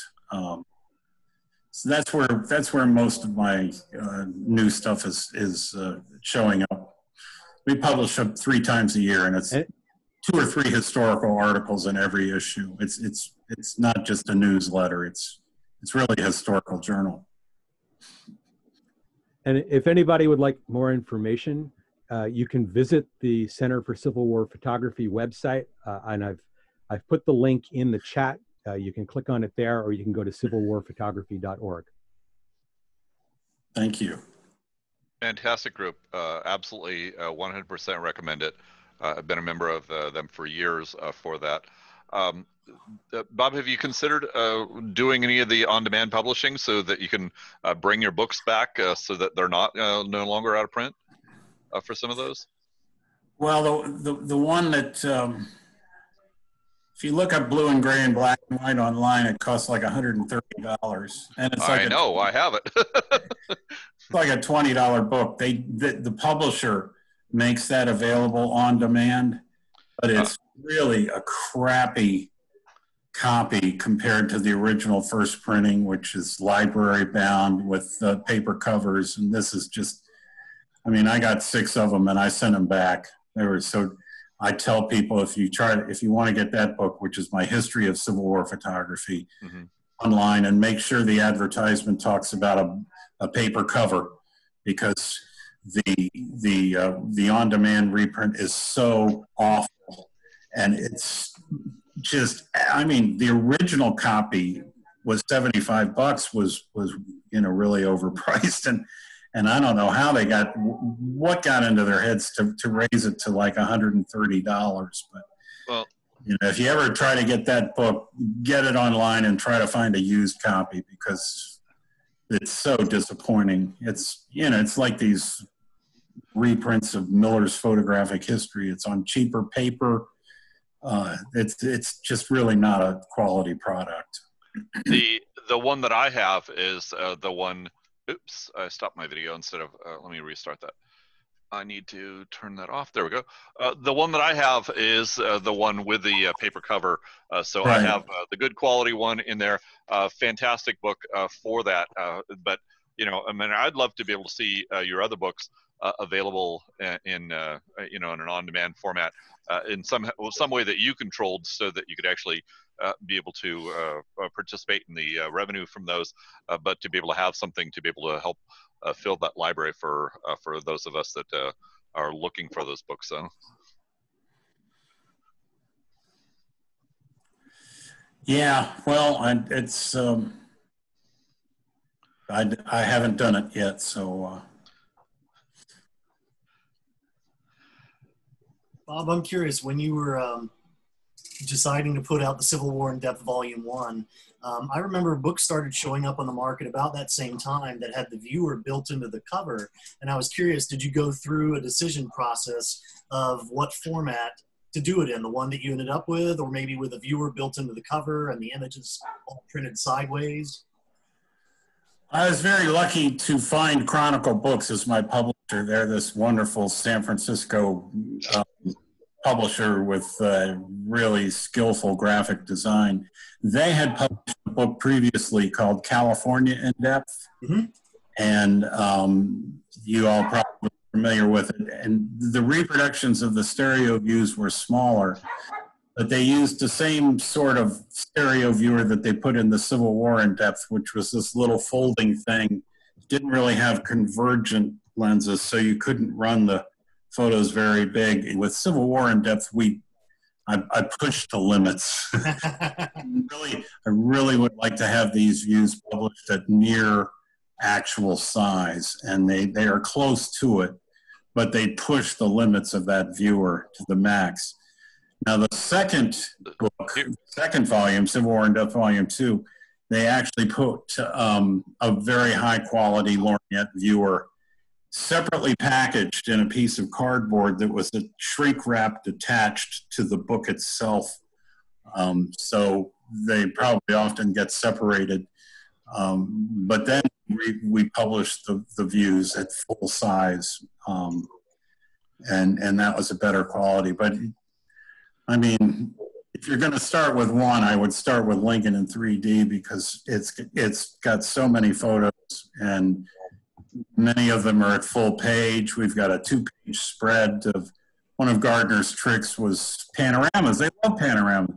And in Richmond, at the end of the war, they'd take 5 plates, 5 stereoscopic negatives showing an entire panorama. And we just using 2 of them, we fill up a 2-page spread in that book. So that's probably the one to go to. Also, we reassembled Lincoln. We got a dozen portraits of Lincoln in there. You know, he was shot in the studio, and generally in the studio for mass marketing purposes, they'd use a 7x9-inch large plate with 4 lenses. And they weren't trying to make stereo, but the 2 lenses on the top and the bottom were stereoscopic. And we literally reassembled stereo. We found one carte de visite. We would find a carte de visite, say, at the Library of Congress.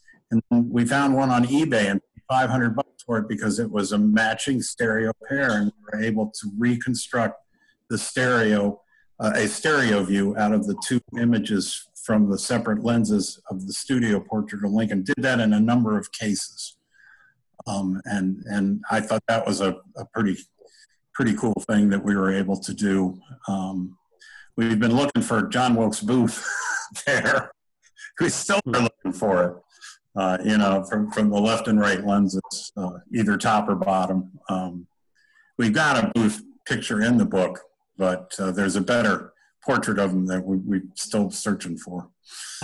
This is the viewer that Bob was talking about from his first book in there, and it's an odd little thing. It folds up, and then you use that for that. It's okay. I actually personally will use either a lorgnette or use an OWL viewer to be able to view. Yeah, I never use. I always use a lorgnette, and I know the anaglyph glasses in Lincoln in 3D. That was a case where they over-designed it, and the temples don't really fit very well. I've used a pair of our Center for Civil War Photography anaglyph glasses.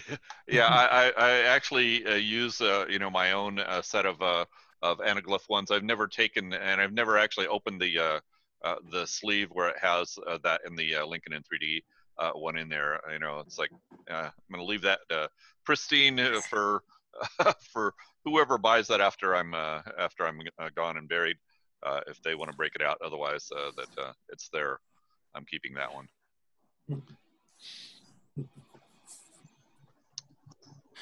Bob, I noticed your name on another book as well here, this Antietam in 3D, that you wrote with Gary Edelman and John Richter.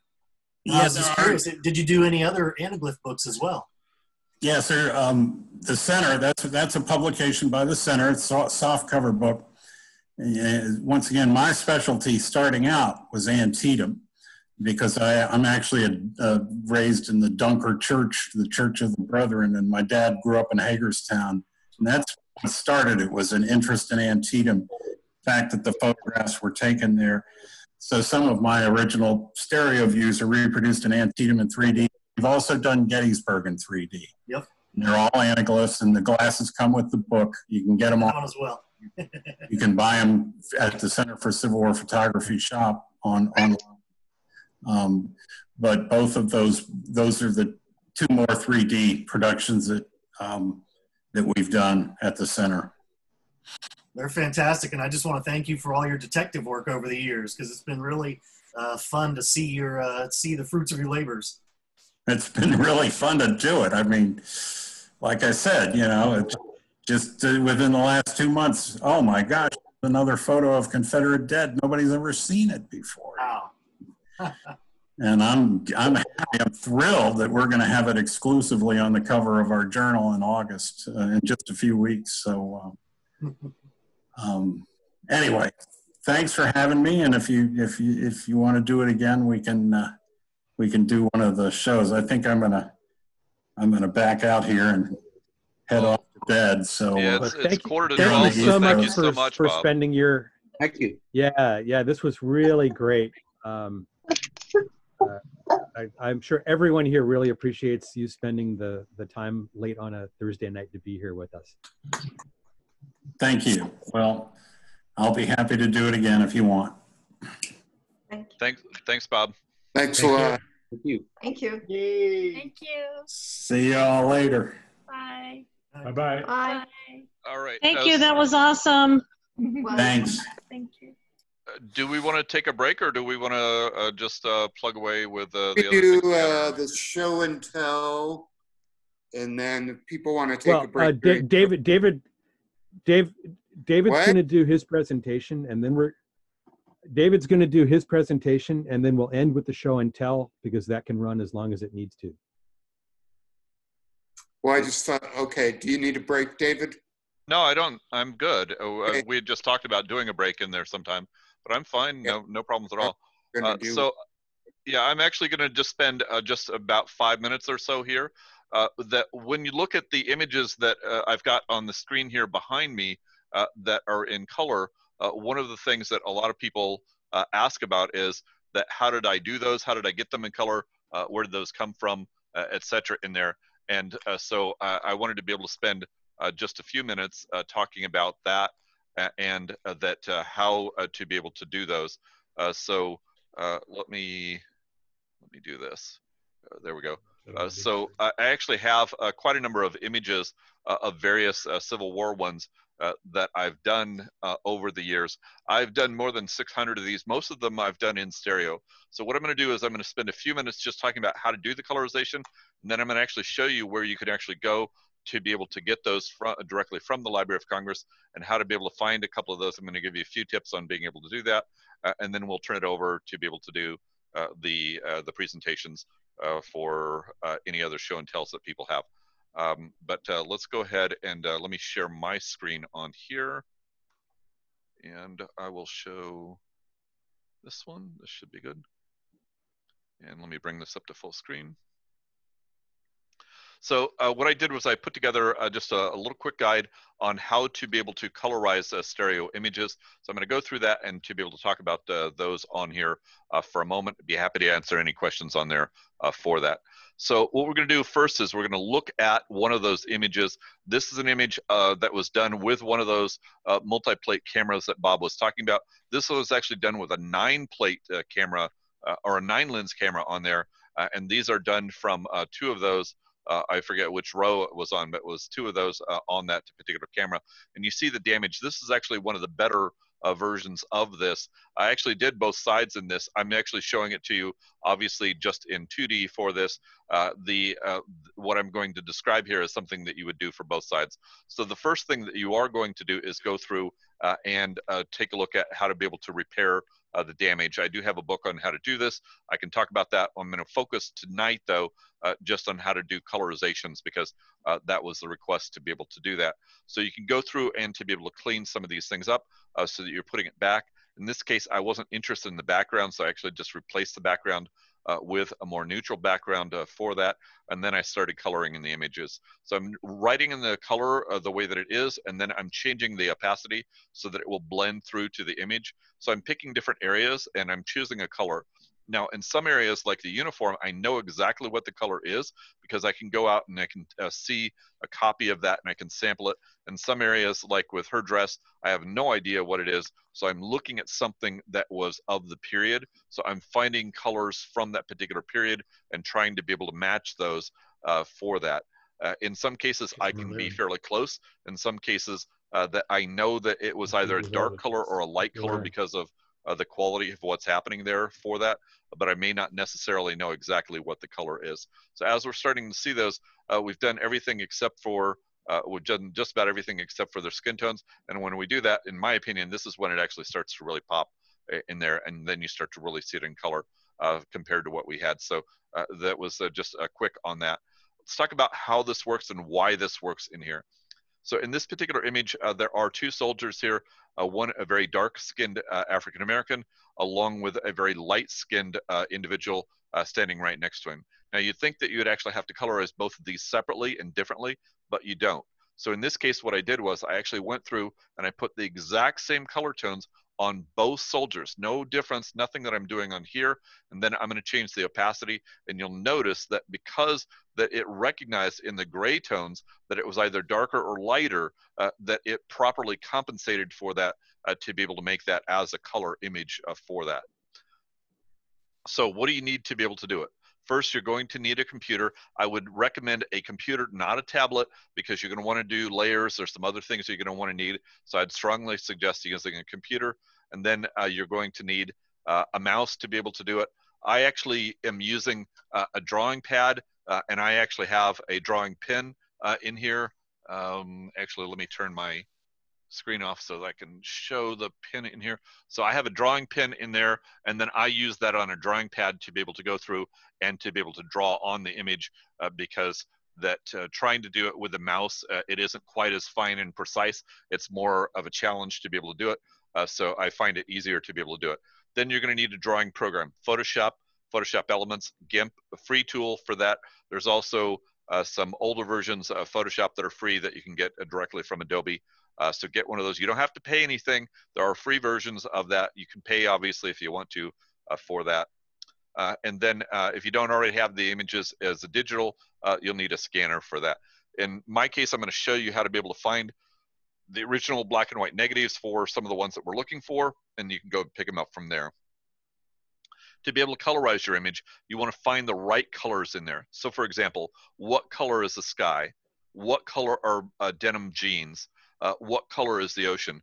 It'd be blue, blue, and blue. So here is a picture of a clear blue sky filled with blueberries and blue jeans while the Blue Angels fly overhead and the Blue Man Group performs.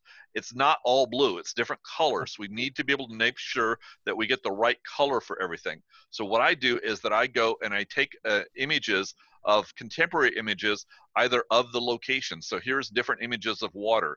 Here's an image of Stephanie, and I can get skin tones, grass, leaves, plants, flowers, sky, And when I'm doing those, I'm going to sample those. I'm going to take my Photoshop, and I'm going to put the eyedropper on there and get a color so that I can see different color tones. In here, I actually just have some very basic ones in here. When I do this now, that I typically have for wood, for example, I have 8 different types of wood elements in there. I think I have about 10 or 12 ones for grass in there. I have 3 or 4 different ones for skin tone, a couple of different ones for dirt. I have about 5 of those. I typically use about 80 to 90 layers of color in there to be able to do that. This is just you know, kind of a starting point just to give you an idea for that. When you're applying the color, you want to go in and you want to be able to do that on a layer so that you can actually control it. You're not actually putting it directly onto the black and white. You're putting it sort of above that. So you're putting it on there, and then you're going to outline the area in there. You're going to fill in the color for that, and then you're going to change the blending mode to allow that to do it, and then you'll adjust the opacity as needed. So here's an example. Here's a finished image in here for one of the ones for the Civil War in there.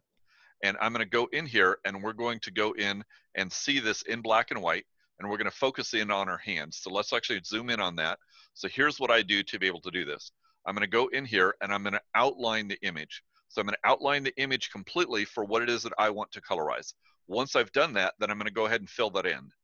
After I've done that, I need to go back and I need to fill in these areas that are missing. So I'm going to go in and retrace the outline to be able to fill that in. And then we change the opacity, and now we have it in color. We're going to continue doing that for each of the other elements. This is not a shortcut. You're going to need to spend some time with this. Also, when you're doing this in stereo, you're going to need to do the left and right side separately. You can't just copy it. You need to do those independently. Here's a challenge though. You see the bottom portion with the soldiers, it looks great. Let's actually take a look at the sky that's above them. We did it in blue. This is one that I sampled from the sky, and you can see in here, you know that it's not right, but you don't know what's wrong. Because you sampled it from the sky, shouldn't it look right like it does with the soldiers? Shouldn't it look right like it does with the cannons, with the grass? All those other elements came out, what happened with the sky. Trouble with the sky is that it actually is not one continuous color. It is a gradient of colors in there. And you notice here that the sky is darker. Let me get it caught up there. There we go. The sky is darker at the top than it is at the bottom. So we want to be able to have that so that those are actually there with the right colors that we want. So in here, what we're going to do is that we're going to make it darker at the light and darker at the top, lighter at the bottom. And now we have one that has the type of colors that we would like to be able to see and what it is that we were expecting in here. Here we go. There it is. I just saw it show up on my other screen. So we're seeing it in here with that type of color that we're expecting, and we're seeing that type of quality that we're seeing in there. So just to recap on here, you want to obtain your image, repair any of the damage, which I didn't talk about tonight, colorize the image, and then you'll have it. So any questions on this about what we're talking about here? Anything that I can answer for anybody on here? Yes, David? Yes, sir. Is this still your current book? This one? Yes. Yes, it One is. I'm holding up. Looks Yes, like it is. So Okay. it is my current one. I actually have considered this for the last couple of years. That the basic principles that I have in this book that I still utilize, however, that I've actually improved a number of the techniques, and so there's a number of them that I actually have more enhanced techniques than what are in there. But I haven't updated the book for that, so I would like to be able to go back and update that book. I plan to do that at some point when I get a free moment. You know, maybe if you know, if there's like a worldwide virus or something where it shuts down everything for a couple of months, that'll give me time to do that. But so far I haven't found the time. But yeah, I would like to. But David? yeah, that is my current book. David, you mentioned blend modes, but you never went back to that. So what, if any, blend mode do you use, or you're just using opacity to get these things to overlay? So you do, when you go into the blend mode within Photoshop, there are 3 major blend modes that I typically use. I'll use color, I'll use overlay, and that I'll use soft light. Soft light is the one that I personally prefer. The book describes it using color. Typically these days I use soft light. I get a more realistic tone out of there, in my opinion, to be able to do that than what I do with the color overlay. But I still do use color and overlay in certain situations. So typically I'll do it for one of those three. But you still also then use opacity. You don't go at 100%. Yeah, well, I'll adjust that depending on what it is. Oftentimes I will adjust the opacity down so that I don't want it quite so intense. However, there are certain situations where I actually need it to be stronger than what it is. And so I'll go in and put in a hue and saturation adjustment layer on top of that. And then it's not described in the book, unfortunately. That's one of the reasons why I want to update the book. But it will go in there and allow you to be able to take it from, for example, 100% to 200%, 300%, 500%, and you can actually go higher percentages. And there are certain situations, for example, with the uniforms in here. If you notice the uniforms on the cover here, that, in my opinion, a little bit light. And if I was doing this again, in fact, I've redone this particular image, and that these uniforms are a bit darker. I don't have it in this example, but if you look at the image, oops, let me move the other way. So if you look at the image that's behind me on the screen here, you'll see that the images for their uniforms are a bit darker than what it is on here, and that's using that hue and saturation layer that goes a little bit beyond what it is that was available just with a color option in there. Okay, I'm guessing that if you use, if you apply anything like the hue saturation, you use a clipping mask so it only applies to the level that you're. Yeah, absolutely. Yeah, exactly. And I don't talk about mask in that particular book, but yeah, absolutely. I make heavy use of mask. In fact, all of the colorizations that I've done for about the last 7 or 8 years are done exclusively with mask, both for the color addition on there, as well as any of the adjustment layers that I add on top. So typically I'll add in an adjustment layer for hue and saturation. I'll add in a curves adjustment layer. I'll add in levels sometimes for that. I'll typically add a few more on there, depending on what's needed to be able to do that. Other questions there? I highly recommend getting David Richardson's book. It's excellent. I keep it near my computer all the time. Thank you. I appreciate that. I love to colorize, and I've learned a lot from you. Thank you. If you want to spend some time on there, certainly these days, let me know. I'd be happy to be able to show it to you. Let's actually talk about where you can get some of those. That if you go over to the Library of Congress on there, you can actually get a number of these from here. So if you go to the Library of Congress, when you first go there, you're starting to just dive around here, and it's a little hard to be able to go through and to be able to find things. If you want, what you want to see is you want to look at the collections, and the collections are where you're really going to be able to find what you have. So if you go into the digital collections, it will show you groups of those, and there's page after page of these in the collections area. So I've actually bookmarked a number of those, and I'll put some links into the chat area for those. 2 of them that I would recommend for that. This is my favorite one, Civil War glass negatives on here. And if you go over here, you notice that there is 8,000 original glass negatives. If you go into one of those, let's actually go and find a stereo one. So I want to be able to find a stereo photograph from there. So I'm just going to type in stereograph. And it's going to show me the, no, I've got stereographs in there.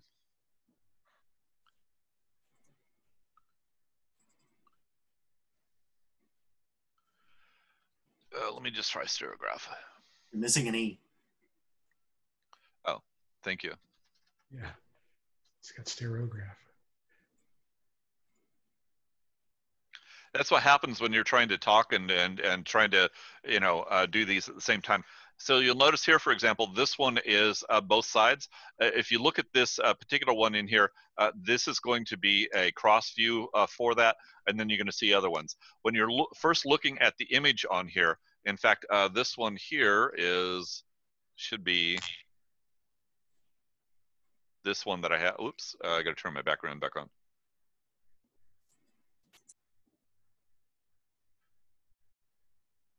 For some reason, it's not showing my background. That's okay.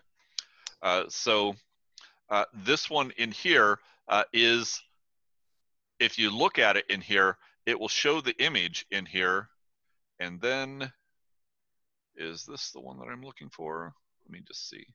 So I'm not seeing the other half of this. Let's go into one. A number of them actually just have a single one for that. But when you go through these, that it will actually have both. And so most of these will have both sides of that. Here, it says 2 negatives for that and 3 negatives in this case for that. So when you go into that, you'll see the first one and then you'll see the second one. And it will have both sides of those. And notice that one side of that is 102 megabytes and then the other side of that is 95 megabytes for that in there. And then sometimes, like in this case, you'll see a broken piece of that from the original glass plate and sometimes you won't in there, and you'll see that. So that if we look, for example, at like the 3 Confederates at Gettysburg on there, and we said prisoner. And if we go searching for that one, we should find it pretty quick. There they are. So this is probably the most famous image from the war in here for that. And you see both the left and right in there, and it tells you which one is which. Most of the time they're right. I have found a few of them where that they'll have the right and left wrong in there. So you may need to adjust those, but you can go through and download those. That is the best area for me to be able to see those. In addition to that, other areas that I see, the Brady Handy collection. Matthew Brady, it was either his nephew or one of the assistants that he had inherited the collection following Brady's death, and so Handy is the other guy in there. But this is Matthew Brady's collection. When you look at the Matthew Brady collection in here, there are thousands of images in here. Most of them are studio images, and you have to go and look for these ones. So, for example, I see John Nicolai, how are we pronouncing that? That you'll see the same image in here, and it will look like, and if you go in there, there is just a single version of that, and then it will not have the matching half. Those are the ones from this stereo camera that Bob was I'm sorry, from the studio camera that Bob was talking about with the multi-lenses on there. If you go in there, though, and you look many, many times, you'll find the other half. So Simon Cameron, for example, he exists in here multiple times. So if we put him in, we're going to be able to find him, and we're going to be able to find him in stereo, and then you can go in and you can find the other half. So you're going to have to go and do some investigative work to be able to find those terrific options to be able to do that. The final area that there is in there is that the Library of Congress actually has a stereo card collection. And if you go into that collection, you can search on Civil War, and you'll find several hundred of them in there for that collection. But great images on there. I will put some links in there for that. In addition to that, the other one that I really like is the National Archives collection. They have a tremendous group of images in there. You can go directly to their website and search for them, but they're harder to find. It's actually much easier to be able to find if you go out to their collection here. When you're looking at these images, most of these are 2D. They do not have the 3D. However, if they're on a single plate, and I'm trying to see if I can find one here real quick. If they're on a single plate that has both the left and right, you will see both of them there as a cross view on the image, and so it will have those. So you kind of have to go through there and to be able to stumble across them, but they do exist with the stereo views on here. You're just going to have to kind of dig through them to be able to find them in there. And then there's great views on there. The quality for those is not as good. Here's one, for example, it's about over and under for that. Here's another over and under, more over and under. So you see some ones in here for 3 views. They have them, over and under for these. But if you go and play with these, you're going to get them. Most of them are left and rights in there for that. So the ones from the National Archives, they're okay. They're not as high quality as the ones from the Library of Congress, and they don't print both sides. They only print one side if it was on a single plate. So unfortunately, you got a lot of half stereo views on there. Questions about those things, about any of the other stuff that I've mentioned? I don't want to take too much more time there for that. I guess I have one, David. Why did you mention the left and the right file size would be different? Originally, they're all taken on a single glass plate negative, and so when they cut them, sometimes they wouldn't be the same size for each side for that. and that sometimes they actually would reprint the same image. That there are a number of examples of the images where you can actually see a person's hand, where you can see their fingers where they're holding the negative in place, and they actually took a copy negative of that. And so sometimes it's actually a reproduction of the plate that you're actually looking at. It's not the original one in there for that. And so you'll see variances. Mostly they're not too much different in there for that. And when you run them through Stereo Photo Maker, you won't really notice any differences. They're going to be pretty much the same size. But most of the ones from the Library of Congress, if they have the plates separated where they can actually cut them in half, they're typically around 100 megabytes per side on there. If they are on a single plate on there, they are around 45 megabytes. So personally, I like the ones that they have the split plates because you get the larger resolutions. But the other ones they didn't enlarge when they were doing the scanning. They didn't enlarge the resolution for those. So unfortunately, those ones are only about a quarter of the size than the ones that are of the ones where they had cut the plates in half. David, there's a question for you from the chat asking if you've compared any of your manually done colorizations to what can be done with some of the online sites like MyHeritage and deepai.org. Oh, so a good question. There are a few tools that have come about recently that will allow you to be able to go in and to be able to do more of an automated colorization on there. I'm assuming that's what we're asking about, Eric, where you just put up the Yes. black and white negative and it colorizes it for you. Yes. Yeah, and they're using they're using an AI to kind of analyze the photo and determine what colors to put in. Yeah, I have played with a couple of those. Interesting stuff on there for that. The real difference, in my opinion, is let me see if I can get my video to go back. Oh, okay. You see the background screen on here for that. When you are doing these and when you're going into the color, when you're looking at the color for these, let me get out of the way of this image in here. When you're doing the color on these, the AI on there for that, it doesn't really give you more fine detail for that. You can get color, but you can't really go and put some contrasting shading in there and do some more detail work on there. So they're good, and I've run it against some of those, but I find them as an interesting starting place. But I don't think the AI is quite there yet. Maybe in a couple of years, but right now it's a good starting plate. But it's more like the difference between seeing how Van Gogh did when he had a crayon set and he was 5 years old versus the work that he did later in his life. It's not the same.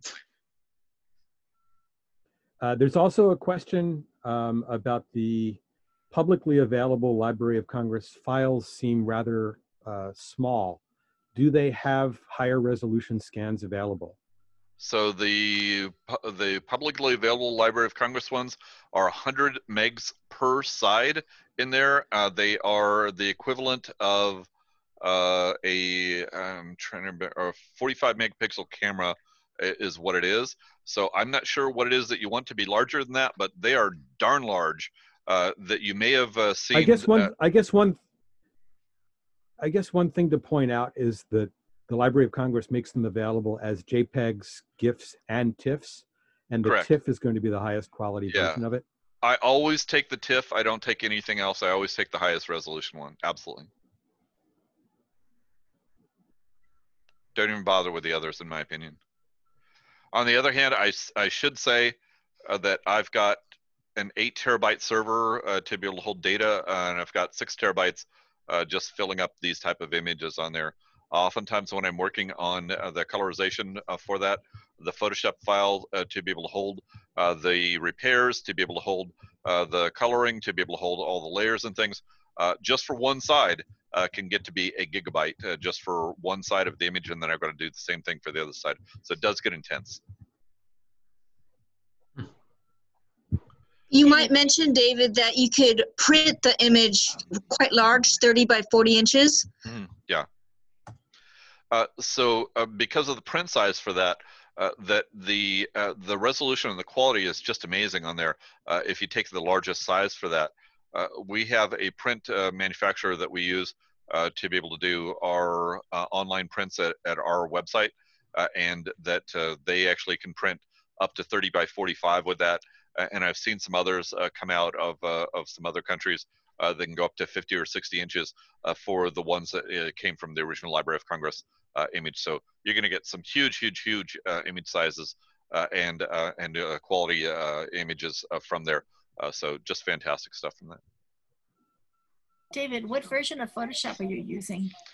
Personally, I'm using Photoshop 5. The 6 came out, and then they went to an online subscription model, and you've got to pay every month or every year to be able to do that.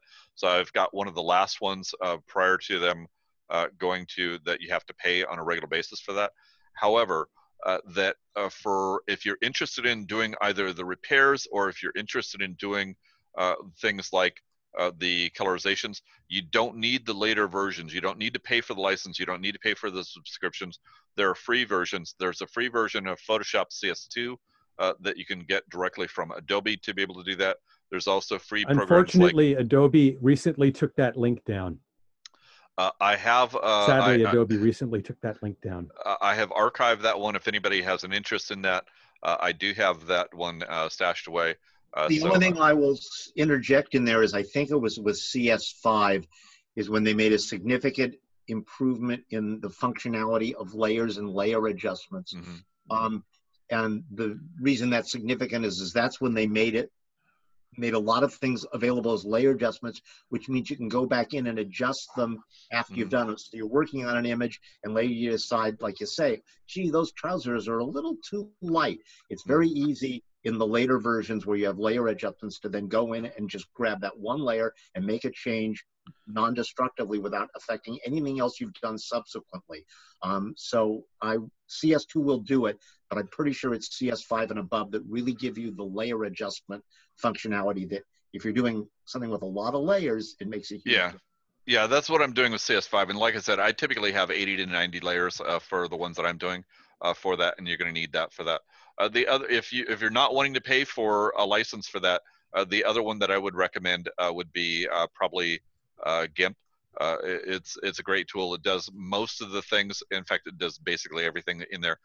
The tools are a little bit different, but basically the concept and the ability to load layers, and that one's completely free. It's one that is available if you just go search on. It's a new image manipulation tool, GIMP. If you just go search on that, you'll find it there, and you can download that one for free. Or certainly if you get one of the paid versions for one of the later ones, you can take advantage of that.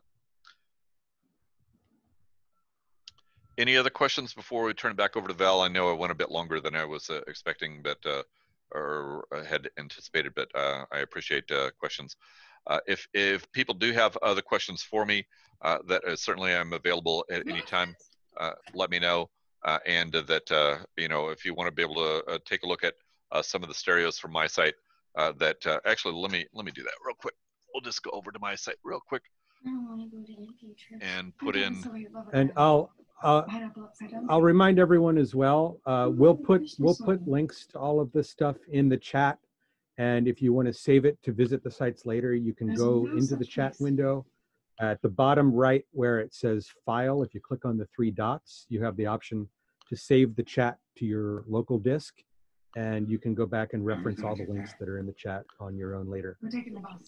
So just a real quick one on my site, if you're interested in any of the colorization ones, that you can go in here. So for example, that I want to be able to see the ones in here from Gettysburg that we had talked about this evening in here, and you can go in there, and that I have stereos for these. And of course, it's taking a little bit longer to be able to do this. I have them as stereo cards in here to be able to see them, and then you can go in there and you can view the stereo cards from there. We do have them available for purchase if you're interested in those to be able to see those, or you can just enjoy them on the screen if you want to be able to take a look at those. but some of the same ones that Bob was just going through to be able to talk about them. This building, for example, that I actually had to go back and find the original colors for what that was. Here is, other images from there. This is that one of the body that was dragged 73 yards that Bob was talking about. This is that particular body in there for that. So those kind of things, that's what we're looking at here. Some of those images. I have, I don't know, I've done 600 of them, probably about 200 of them or so are Civil War stereos that I have on my site. So, welcome to take a look at those in there if you, if you're interested in that sort of thing. So let me just stop that. All right, Val, I'm gonna turn it back over to you. Awesome, David. One thing based on what you just showed me. Let's see, here we go. I knew nothing about this before David was talking about it. And based on what he just said, I did the following. I took a black and white image of Mars and I did this to it. Oh yeah, yeah. I mean, it's that simple. Yeah, it's not difficult to do if you want to spend a few minutes, playing in there with that. Thanks. Very fun. Thank you, David, for that really in-depth presentation. I think all of us are going to be anxious to try some of these techniques out. And David Kuntz, I think that's great that you jumped right in there and did one so quickly. So very inspiring. Well, looks like from what I can see so far, we have 4 people that want to present a show and tell. And the first to sign up was Cassie. Cassie, would you like to get started? Yes. So I went to Dollar Tree the other day and they had these socks. Oh, they got 3D glasses and little popcorns on them. So you get 2 pair. The other side's not very exciting, but they only had a couple of pair. And then I went to the other Dollar Tree near me and they only had a couple of pairs. So I thought they were very cute for $1. Awesome. And then we have this other thing, which is a dog toy. I don't know if anybody's ever seen this. Oh, wow. Oh, wow. It's a little dog toy. View fetcher. It's the view fetcher. I think we need that. And this comes out. I think we do. If you take this out of the package, the reel comes out, but it's really cute. So, Where did you find that? I have one. I got it from Sheldon Aronowitz, and Hubble is terrified of it. We got this one at Target. That's it. How much? Thank you. That's great. Remember how much? $10. It was like $10. Thanks. Do your cats like it? Oh, heck no. Fabulous. That's great. That's very fun. And then David and Susan also would like to share something with the group. Okay, let's see. I've got to get to share screen here. 1 second. No, hold on. Let's see, share screen. I think we already are on share screen. No, I've got to get to, hold on.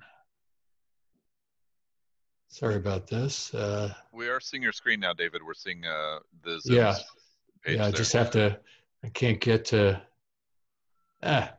come on. There. So Susan wanted to talk about her Hall of Fame. Well, and her latest edition. I redid the Hall of Fame this page yesterday, so that you can see why there about half of these people were Stereo Club of Southern California or LA 3D Club members. You wanted to do. And I gave little descriptions to them. And I wanted to mention that the person who started this club was Dr. Harold Lutz, and he was the man who actually sent out, he was a PSA member, but he decided to gather up other people and start up a stereo club on his own. So he was the first president of our club. He was the first president. And this is what he looked like in 1949. That's him with the glass. Well, the one in the back. Oh, wow. With the tie. He was also an inventor, and he made 2 3D projectors and a wonderful light box. Yeah, he designed the Compco Triad stereo projector, and also the later model, the Compco 500. There's the patent drawings and some of his photos. And the Lutz film cutter. Yeah, the Lutz cutter was I guess that doesn't come out much bigger. It was an automated cutter that would automatically go 5 perforations at a time. And there's a bigger picture of it. Anyway, the Hall of Fame now has about 25 different people on it, and about 1,100 pictures. And every picture you can open it up if you want to download it to your own computer. You're welcome to do that. It's easy to do. So everything is available, and it's a free site to look at. So just wanted to introduce you and tell you that it's more up to date. And that's one of those colorized with the cheap, that was a newspaper article. So Susan colorized the newspaper article. So I'll stop sharing. Yeah. Oh, and I have a separate show and tell. Sure. I just wanted to say, Susan, thank you so much for putting all that wonderful work into that project for all of us to enjoy and to really capture history. I think it's something that our club and others will really enjoy looking at. Thank you. Thank you very much. I second that. All right. Well, I was going to do a show and tell with a camera, but since the Civil War was the topic today, show something else. This is let's see if it's not too. This is was an item we sold many years ago. Trying to get it so it's not, yeah, there you go. And it's actually just a folder. Let's see here. With 8 stereo views that you would take these out. It's 2-sided. And it had a pop-up viewer built in. Oh, nice. To view the total of, well, it was 2, 4, 6, 8. So 9, there were 9 images total. So it was just a very small Civil War item. But, and that was one of the stereo views. So I don't know how easy it is to find that. It's just called Civil War 3D. eBay. And if anybody's really interested, I'll give you the ISBN number because I'm sure otherwise we'll, oh, Susan had to show her latest. This is too bright. Wait. Yeah. Here. This is a Christmas ornament Viewmaster. Is this so cute? I couldn't resist. Yeah. eBay. Yeah. It's adorable. Isn't it adorable? All right. So we better Okay, that's it. do on Hog Show and Tell, but thank you. Okay. No, thank you, David, for bringing up. That was so attuned to what we're looking at tonight for Civil War. And it's nice to see all the different formats and large books and then also more pamphlets. So thanks for bringing that to the table. Is Gordon still here? I think Gordon? he left. Oh, okay.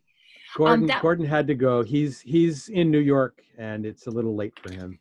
Okay. Oh, Steve Beresin just wrote that he still offers this item. Oh, can I also mention that Yes. I talked to Sheldon today. Sheldon Aronowitz. For those of you who know him and love him, he's still in the hospital, but he sounds very good. Thank you for that update. Yeah. That's good to know. Yeah, that's all I'll say. Thank you. Was there any others that would like to share a show and tell tonight? Valerie, I've got one additional, in addition to all the many Civil War books, there's one the Smithsonian put out that's nice. It's actually a very thick box consisting of a viewer, fold-out viewer, and a number of smaller reproduction views, but they're all very, high-quality views. And I don't know if this is still available anywhere, but it's worth checking out. So it's also a very good resource for additional Civil War views. Oh, But very the neat. viewer reminds me of the old, the ones in the Rombild Verlag German sets. It's almost an exact copy of the German Rombild. Oh, yeah. Viewer. Yep, yep. Yeah. They put out several other books in that exact same format. There's one on Paris in 3D, and I forget what the other. Yes, that's right. Yeah. books are. Yeah. They've done a New York London, in I 3D. believe, They have a couple of different ones. Yeah. Jim, I have that same book as well. It's a great image. One of the things that I really find interesting in that one is that that they actually have a number of stereo images that don't appear in the Library of Congress, the National Archives, or some of the other collections, and they only appear in the Smithsonian. But unfortunately, those are the only versions of those images they have, and they're very small. I would love to be able to see them offer those in digital format in a larger style, but they just have those small versions of those reproduction stereo cards from there. But they're great quality images. I do like those. I highly recommend if anybody ever finds themselves in Washington, D.C., get a, you have to go through a little bit of a process to get yourself a Library of Congress card, but you can literally go into, I think it's the building on Jefferson Street. I think they just call it the Jefferson Building, and inside there is the Prints and Photographs Division. And when you go in there, it's like the end of Raiders of the Lost Ark. There's row after row of file cabinets, absolutely full of stereo views, and on the top of every cabinet, there's a pedestal stereoscope, and you can literally just spend all day, every day in there, just going through all the drawers of stereo views. It's like I was a kid in a candy store for a few days. Yes. Wow. Hi, That's amazing. Can you hear me? Yep. Yes. Yeah. Yeah, this is Steve Barrison. I did put a link to the cards that David showed on the chat session. So I do still offer those. Wonderful. Great. Thanks, Steve. That's probably where I may have gotten mine, because I remember I bought a number of items from you, so that's probably where I got it. So thanks for letting us know that's available. Stop chewing on this cable. Does anyone else have a show and tell? I have one that I'll save for the end.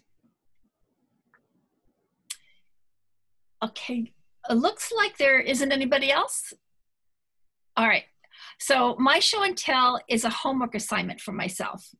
I'm using earphones. Can you hear me okay? Yeah. Yeah, you sound good. Okay, good. Let me just put this back in because it fell out so I can hear you.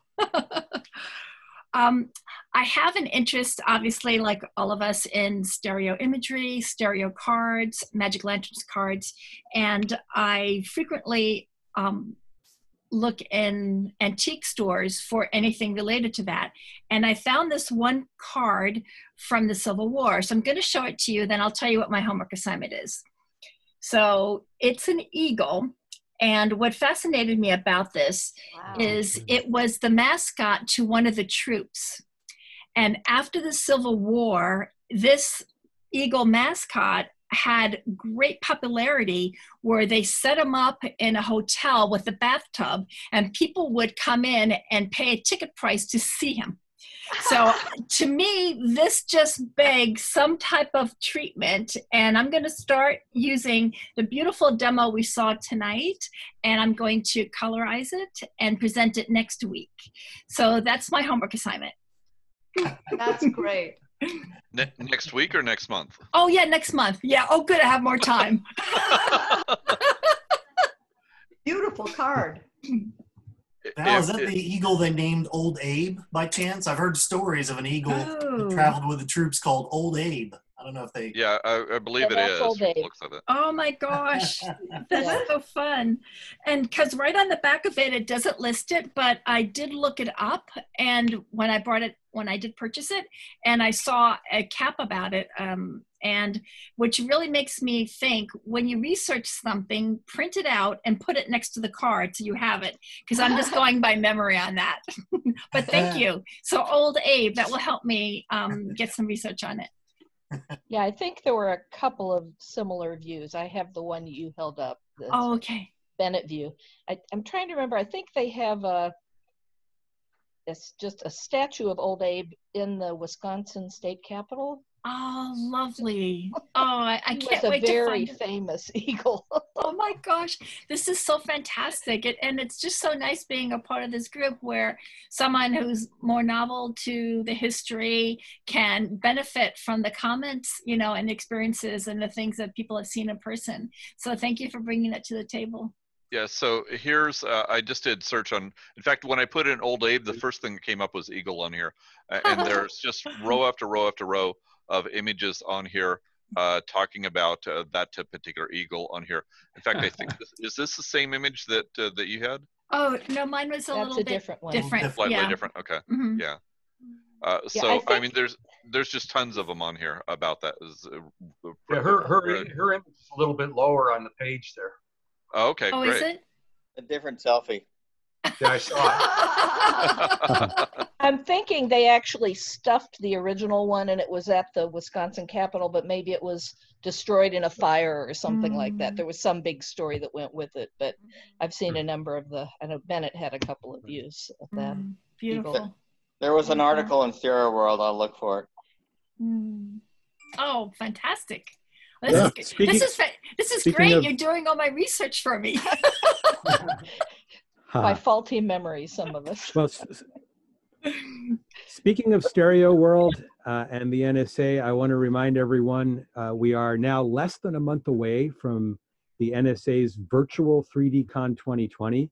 It's going to be held all online. There's 4 days of workshops, special interest groups, theater, all kinds of interesting presentations.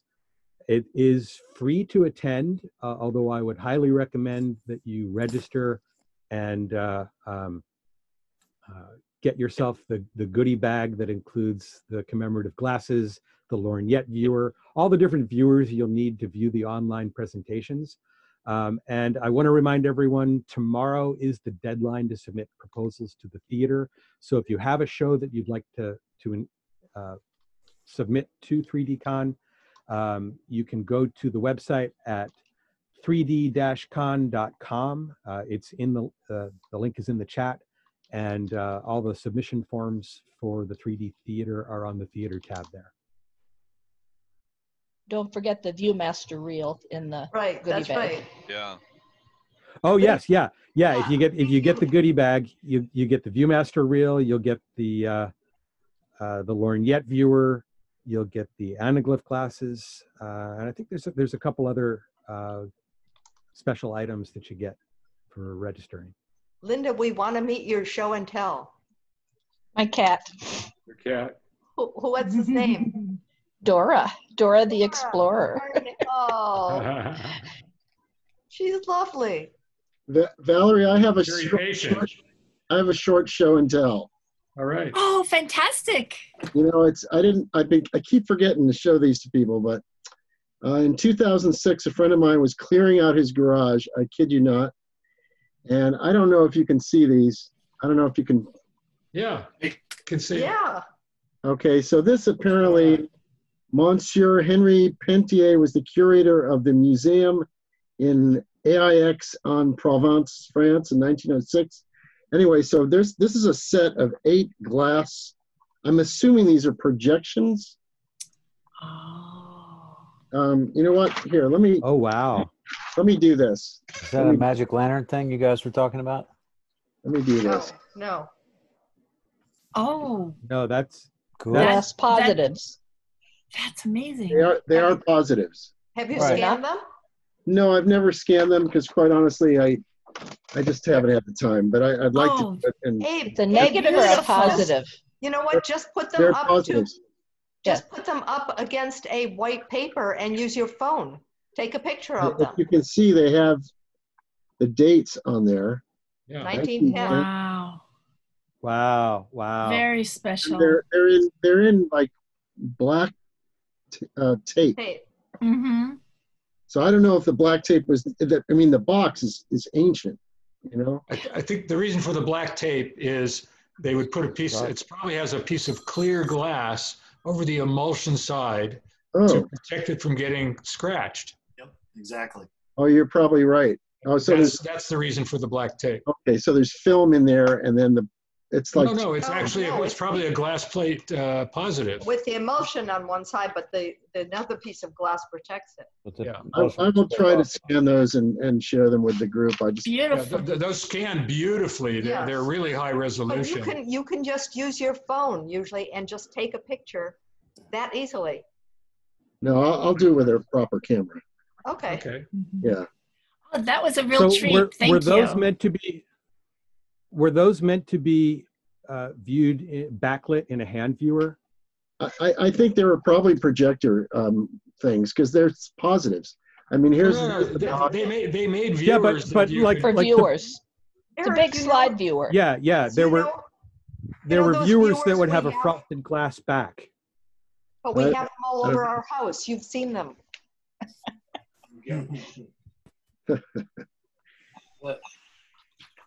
We were talking about a magic lantern. Yeah, that could be that too. It's nice to see everybody.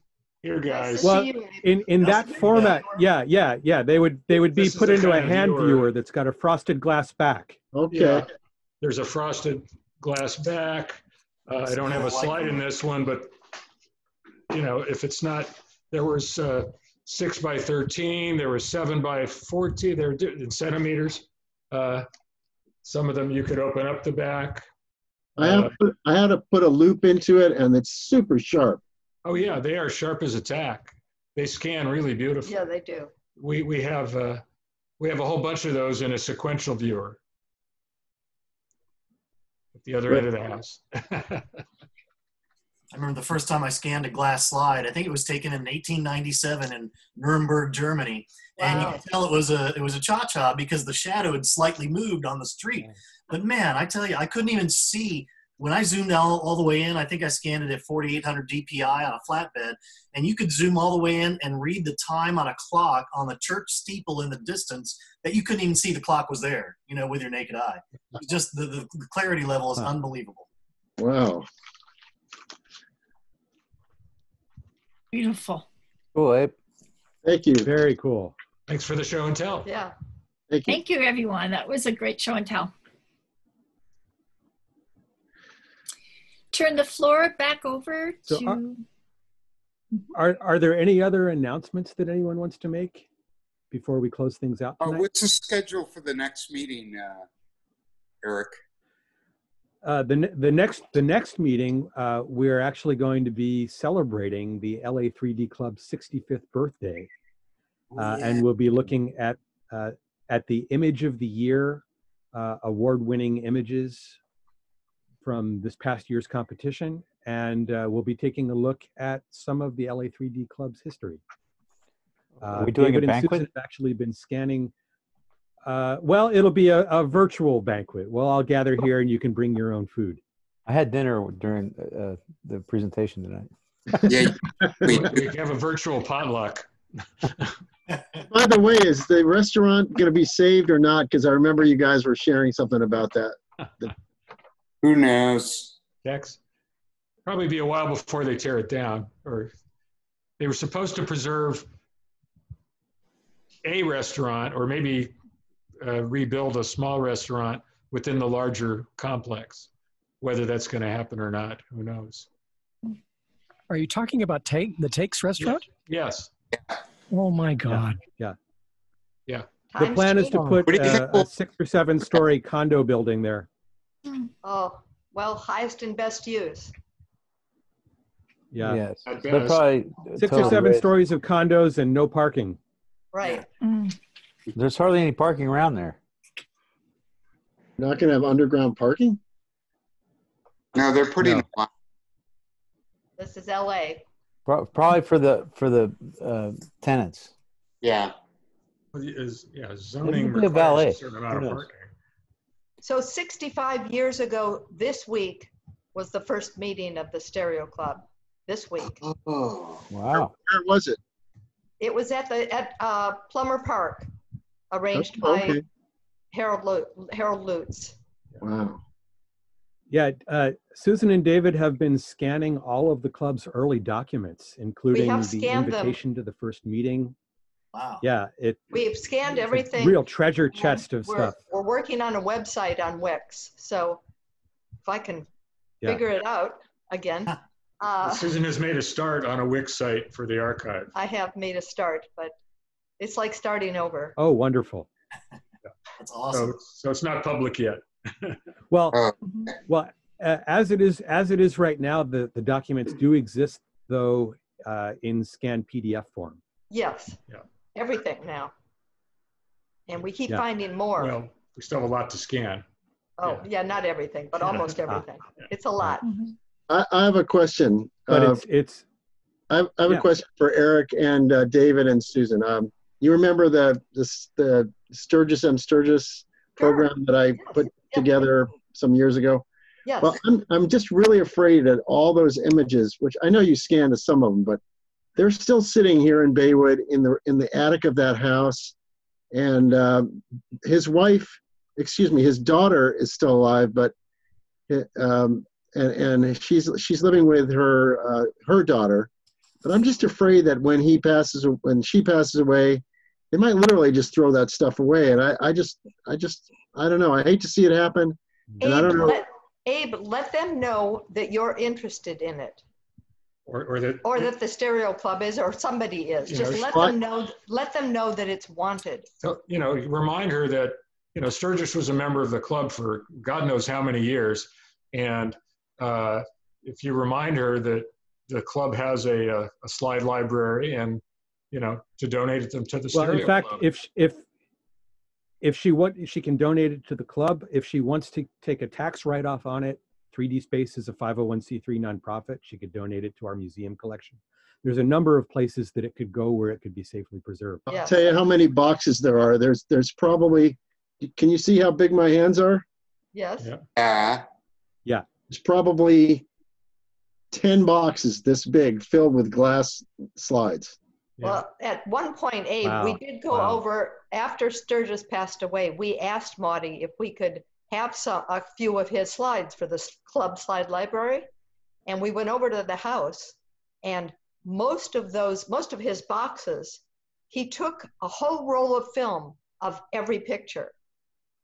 So A lot of duplicates. So there's 30 of the same, because he was very competitive and he entered competitions with the same slide. And so he wanted 30 originals. And so he had many, many, many originals. And so while it looks like there's a ton of slides, we did get a bunch from Marty, and also the ones that he entered in competition in the club were digitized. Okay. Also, the Photographic Society of America has, over the years, has had some that were digitized that are out there. So, but let his daughter know that you're interested, the club is interested, that I will. that there are places that want these things. I will. Don't wait, because now is the time. I'm going to do it tomorrow. Tomorrow's good. Great. Promise? Promise. Can I offer a comment from Syracuse? Yes. So Bob here from Syracuse, Sure, New York. yeah. Thank you very much for allowing me to join a little bit late here. Oh. Awesome. I really enjoyed the Hi. presentation about Civil War in 3D. And here in Syracuse, we have a really beautiful Civil War monument, a Soldiers and Sailors monument. I have a few pictures of that up on Ferio. And they restored this monument a few years ago. They took the bronzes down, sent them out to be cleaned, and did some repairs to the base. And I know a number of Northeast cities, at least, has some soldiers and sailors monuments for the Civil War, maybe not so much in California. And at this time, there's lots of Civil War monuments of Southern leaders that are being destroyed. Yeah. So I think as an adjunct to the presentation today, it would be interesting to put together one of monuments to the Civil War currently standing and destroyed recently. That would be an interesting follow-on. Mm-hmm. Most of them are not being destroyed, they're just being moved. Yeah, some are, though. I know, a few are being destroyed or have been. Yeah, but if they're moved, we're not going to see them again. Some of them, though, you Make realize the some of them were put up 20 years ago. Well, just to keep that in mind. I mean, it's not like they go back 100 or 150 years ago. Yeah.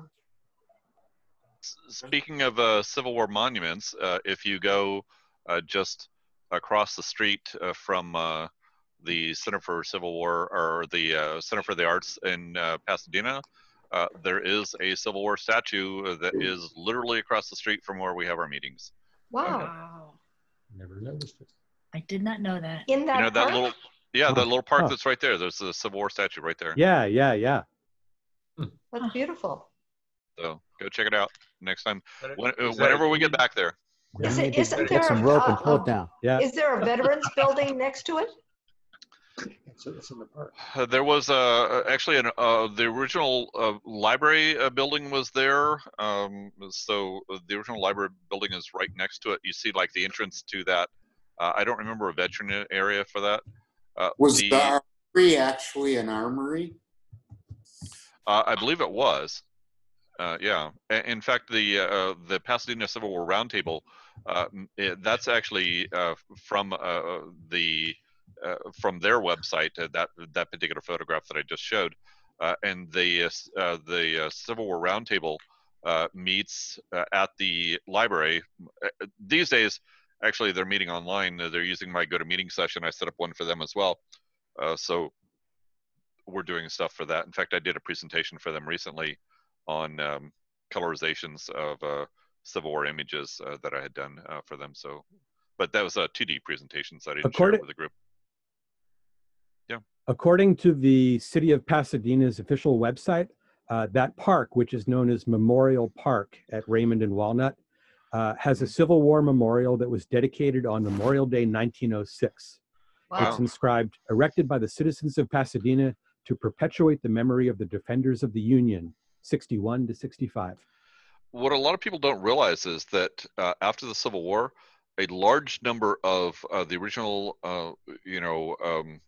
inhabitants of California in the Los Angeles area actually were Civil War veterans. There was actually a number of veterans homes that were in the Southern California area, Los Angeles, Pasadena included in there, and that they actually had quite a few of those for a number of years. In fact, that the area where the Huntington Library is today, that prior to the Huntingtons purchasing that, that piece of property was actually owned by George Patton's family, and that his family lived there for quite a number of years. And there was a soldier known as, or an individual known as Colonel Mosby. I don't know if you're familiar with him, but he was a Confederate raider. He would go out and raid the Union lines, and he would take a small group. They would go out on missions, and they would raid the areas, and they would go in and terrorize the community, and then they would disappear. And that happened over and over and over again. Very famous for doing that type of thing. Following the war, he actually ended up in Pasadena, met George Patton when Patton was about 10 years old, and he took him out and he showed him the tactics that he had used during the Civil War, and that Patton learned some of the techniques that he used during the Second World War from the Confederate raider. Patton's family were all Confederate. He was descended from a line of Confederate soldiers, and so he actually had gone there and used those tactics that he learned and applied them to tanks during the Second World War. So it's kind of an interesting segue from the Civil War over to the Second World War, to be able to think about that connection there for that. Absolutely.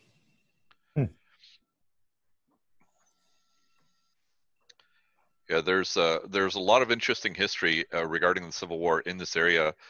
For those of you that are interested, there, I mean, obviously that we don't have the battlefields and those things that they do in the East Coast.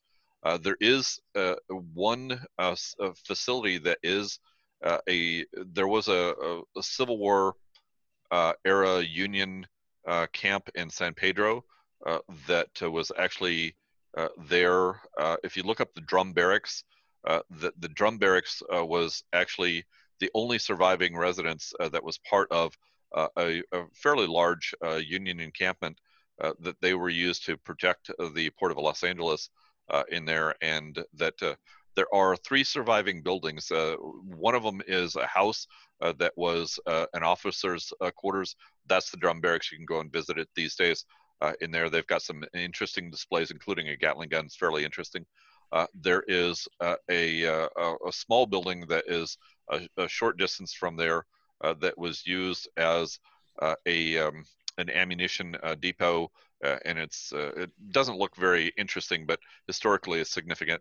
And then the 3rd remaining Civil War building that's in the Los Angeles area, interestingly enough, is on Catalina Island, and it's actually now used as part of the Catalina Yacht Club. It's owned by them, but it actually was originally a Civil War Union structure that was transported out to Catalina following the war, and is now, I mean, there's nothing to indicate that it was there, but you know, they have the history of it, and they know that that was actually a Civil War building. Those are only 3 Civil War structures that remain in the area, but I mean, we're sitting here in Southern California. There isn't much of the Civil War, except there is these few tantalizing bits and pieces just here and there that just happen to be there if you know where to look. Thanks, David. Yeah. Very interesting. Yeah. Is well, there any, it is closing in on. Sorry. I was asking if there's anything connected with the Civil War at that whole VA facility in Westwood. I'm not sure. I'd have to check with some of the people at the Pasadena Roundtable. There's about a half a dozen different roundtables in Southern California that focus on the Civil War. So we could probably find out from one of them. Several of them are historians. They've talked about some of those areas. The other one that I would look at, I mean, obviously the Huntington Library has a huge collection of Civil War material, just a fantastic collection of Civil War material, artifacts, and a number of things. The other one, if you're really interested in the Civil War in this area, is the Lincoln Shrine. I don't know if any of you are familiar with that. The Lincoln Shrine, I forget where it's out in the Redlands. Redlands, it's Redlands. It's a ways out there. I've actually gone and talked out there before, but they've just got a large collection of random various stuff, all original period pieces. Huge collection of stuff there, so definitely worth a look if you're interested in that type of thing. Also at UCLA, across the street is the Veterans Cemetery. They have a Civil War section and a little Civil War museum type thing. I'm not exactly sure what it looks like. I just know it's there, and it relates to the people who are buried there. The Wadsworth Veterans Home was originally created to house Civil War veterans that had moved to Southern California, and that's where they obviously buried them there. Yeah. So they have displays about that section of history. Yeah, if you go out to some of these cemeteries, there are actually Union sections in the cemeteries. Actually, even some Confederate ones, mostly Union ones, where they will actually have a complete section dedicated to Civil War soldiers, and those those sections in the graveyard remained open through the 1930s and 40s until the final group of those passed away from there. So it's kind of interesting that even locally here, that it's very easy to be able to find areas where that there are connections to Civil War veterans and original Civil War material that was from the local area, not just something that was imported or brought back, but an original connection from there. David, you made me think of something when you mentioned the lifespan of some of the soldiers buried at that cemetery, is right. That they lived and witnessed World War I and World War II after the Civil War. I just never thought about the lifespan of a person being able to go through all 3 of those. Well, I mean, if you think about it, I mean, in some ways it was like, wow, somebody lived that long for that. But the last of the soldiers from the Second World War are still alive. I mean, they're in the late 90s, early 100s for that. The 75th anniversary for the Battle of Gettysburg took place in 1938, and so they actually went and filmed it. There's a lot of good video, actually, if you go to the Library of Congress, of soldiers there. Not the Library of Congress. Go to YouTube and you'll find videos of that. soldiers going there and going back to Gettysburg and things in 1938 to be able to do that. But that was 75 years ago for there. And so if you think about it, that is really just about the amount of time that there is from us to the Second World War, and that now we're at about 80 years, and soldiers obviously are still alive at this point, and so they did survive up until the Second World War. The last surviving documented known individual from the Civil War died in about 1950-51. So just about 10 years before the 100th anniversary of the Civil War was the last one. In fact, there was an individual. He was 5 years old. There's a video on him if you go searching on there. Witness to Lincoln assassination. I forget exactly what it was. So there was a boy who was 5 years old and was in Ford's Theater the night that Lincoln was shot. Wow. And that he was on the show What's My Line or something. I forget what the name of the show was, but they actually have the entire episode on YouTube, and you can go watch it these days. And it was filmed in 1955, I think, and this guy was 5 years old at the time, and that he actually recounts that he didn't live much longer. He died a year or so later from that, but that he told about his time there, seeing the play and enjoying it, and then being there at the time that Lincoln was shot. So it's a very very interesting just history from that. But did you get to see House of Wax before he died? I don't know. Lana Devil, maybe. Yeah. David, I wonder if you mentioned, I've seen that film footage of the 75th Gettysburg anniversary, and it's just fantastic with all these old men who, were fighting to the death, right. Before that now, shaking hands and reenacting and reminiscing, and, old men doing the rebel yell. And I wonder if there was any stereographs taken of either that or the 50th anniversary back in, I guess that would have been, 1913. It seems like that would have been prime stereo taken time for somebody to go up and take some pictures at those reunions. Have you ever seen anything like that? So there are stereo images of some of the reunions. I'm not sure about the one from the 75th. I have seen other ones from various ones earlier than that. I don't know specifically from the. Did I miss something? Yeah. David Kuntz's no, we're closing in on 10 o'clock, so the church has closed its parking lot, and it's just about time for everyone to go home. Time to move your car. Yeah, it's almost midnight in Minnesota. So I have seen some stereos of a number of the later reunions on there for that. I don't know specifically of ones from the 75th. Or from the 50th. Bob was talking about the cards were popular for a number of years after the war. When the 50th rolled around and the 25th rolled around and the 50th rolled around, they did reissue the cards. So they reissued the cards in the 1890s. They reissued the cards again at the 50th anniversary. In fact, they came out with a couple of other books specifically regarding photography at the time of the 50th on there for that. So the original stereo cards have come out on a couple of occasions, and a couple of times on there that they did actually take stereos of some of the groups. So I've got some of those from some of those later groups on there. You can find them in various collections for those. Obviously, there weren't as much of an interest in those particular stereo cards, but there are a few of them, mainly from the late 19th century. Maybe going up to about the time of the 50th. I'm not aware of any from the 75th, but I mean, I wouldn't be surprised if some of them did exist from that time frame then. Interesting. Yeah, I would love to see anything like that. I remember one of my favorite old stereo cards I have is of an old soldier's home, I believe in Indiana, and it's just a row of tables, disappearing to infinity, and you can clearly see the 1,000-yard stares on these guys' faces. And what they must have seen in battle decades before is just it's like a time machine ticket. It leaps right out at you. You know, I'm approaching. I'll be 60 years old next year, and that.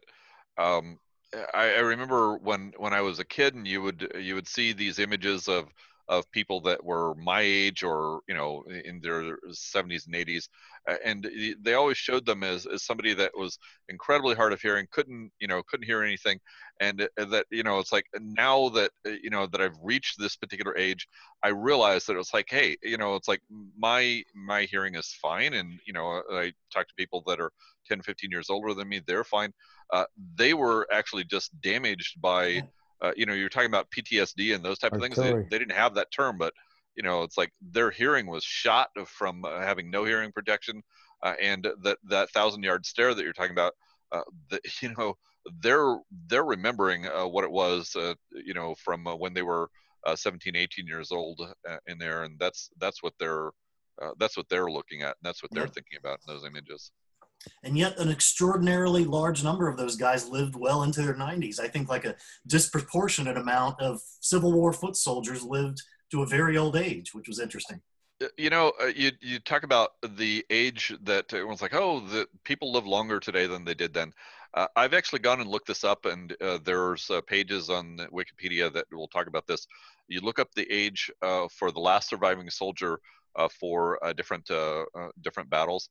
So think about it.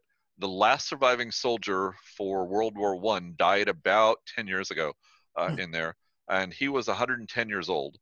And then you go back and look at the ones from the Spanish-American War, from the War of the Indians War in the 1880s, the Civil War, the War of 1812, and the Revolutionary War.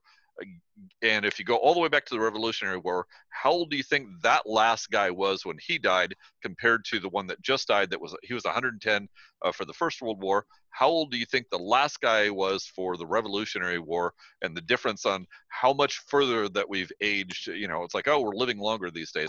How old do you think that Revolutionary War guy was when he died, the last one? Think of all the women who outlived all those men. Yep, I absolutely agree. No kidding. But anybody got a guess though? How old was the last Revolutionary War soldier when he died? How old was he? Probably 110. 109, 110. Every single one of those. Every single one is 109 or 110. Wow. Last one from Revolutionary War was 110. He actually outlived the Civil War. So you're talking about that, oh, these guys lived all the way up to the Second World War. At the time when these guys were fighting during the Civil War, there were still soldiers alive that had fought in the Revolutionary War. And that's, you think about that now, how many of you have met or talked or spoken or related to or know somebody that was a veteran of the Second World War? Those individuals were alive and fighting at the time when a Civil War soldier was fighting, and the Civil War soldiers were fighting at the time when a Revolutionary War fight. Just a handful of generations between all of those. It's just really, there's not much separating those. Did you know in the Revolutionary for what it's War worth, that there was a black regiment, an African American regiment? And were they recruited by the British, though? The British hired them. No, they were around and tried to recruit the slaves in the South. But they did. Yeah, they did recruit the they slaves. Would be free if the British won. Right. In the Revolutionary War. Wow, I didn't know. Revolution. Yes, but the thing is, if they lived through it, just like even the Black African Americans who lived through World War I or World War II, didn't come back to much better. Right. Yeah. And when they came back. And they came back and they're wearing their uniforms, they weren't well received because they were wearing their uniforms. Yeah. And sometimes in the South. In the South. Well, even in the North, there was still a lot of, That's interesting. And here in Florida, the only major Civil War battle to be fought in Florida was called the Battle of Olustee, and it was fought up in the Pine Woods in North Florida. And one of the units that participated in it was the 54th Massachusetts, from the movie Glory.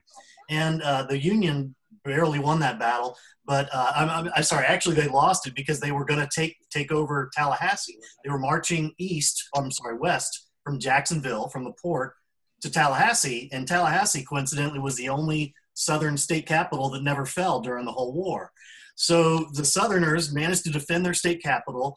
The Union lost that battle, and they made the 54th pushed the trains 25 miles back to Jacksonville, treated them like cattle. You know, here these guys just went through a major battle, and they still had to push the trains back by hand.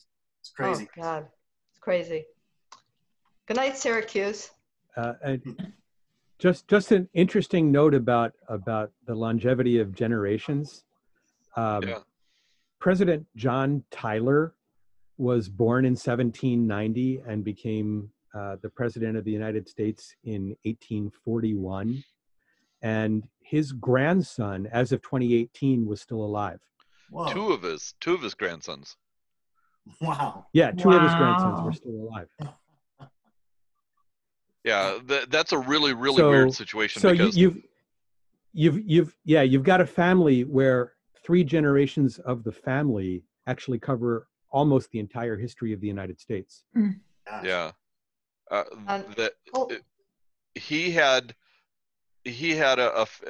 started a family when he was like in his 80s, and then his son did the same thing, which is why we end up with just that quite a bit of span.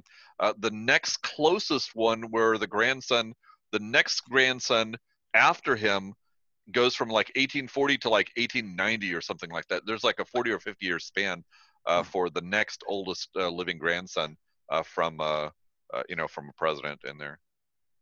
So do they think politics were getting better? I don't know. That's all fake news. Well, on that note, it is now after 10 o'clock, so we should probably let everyone go. It's Steve, midnight are you still in here? Minnesota. It's time to go to sleep. How many people? That's right.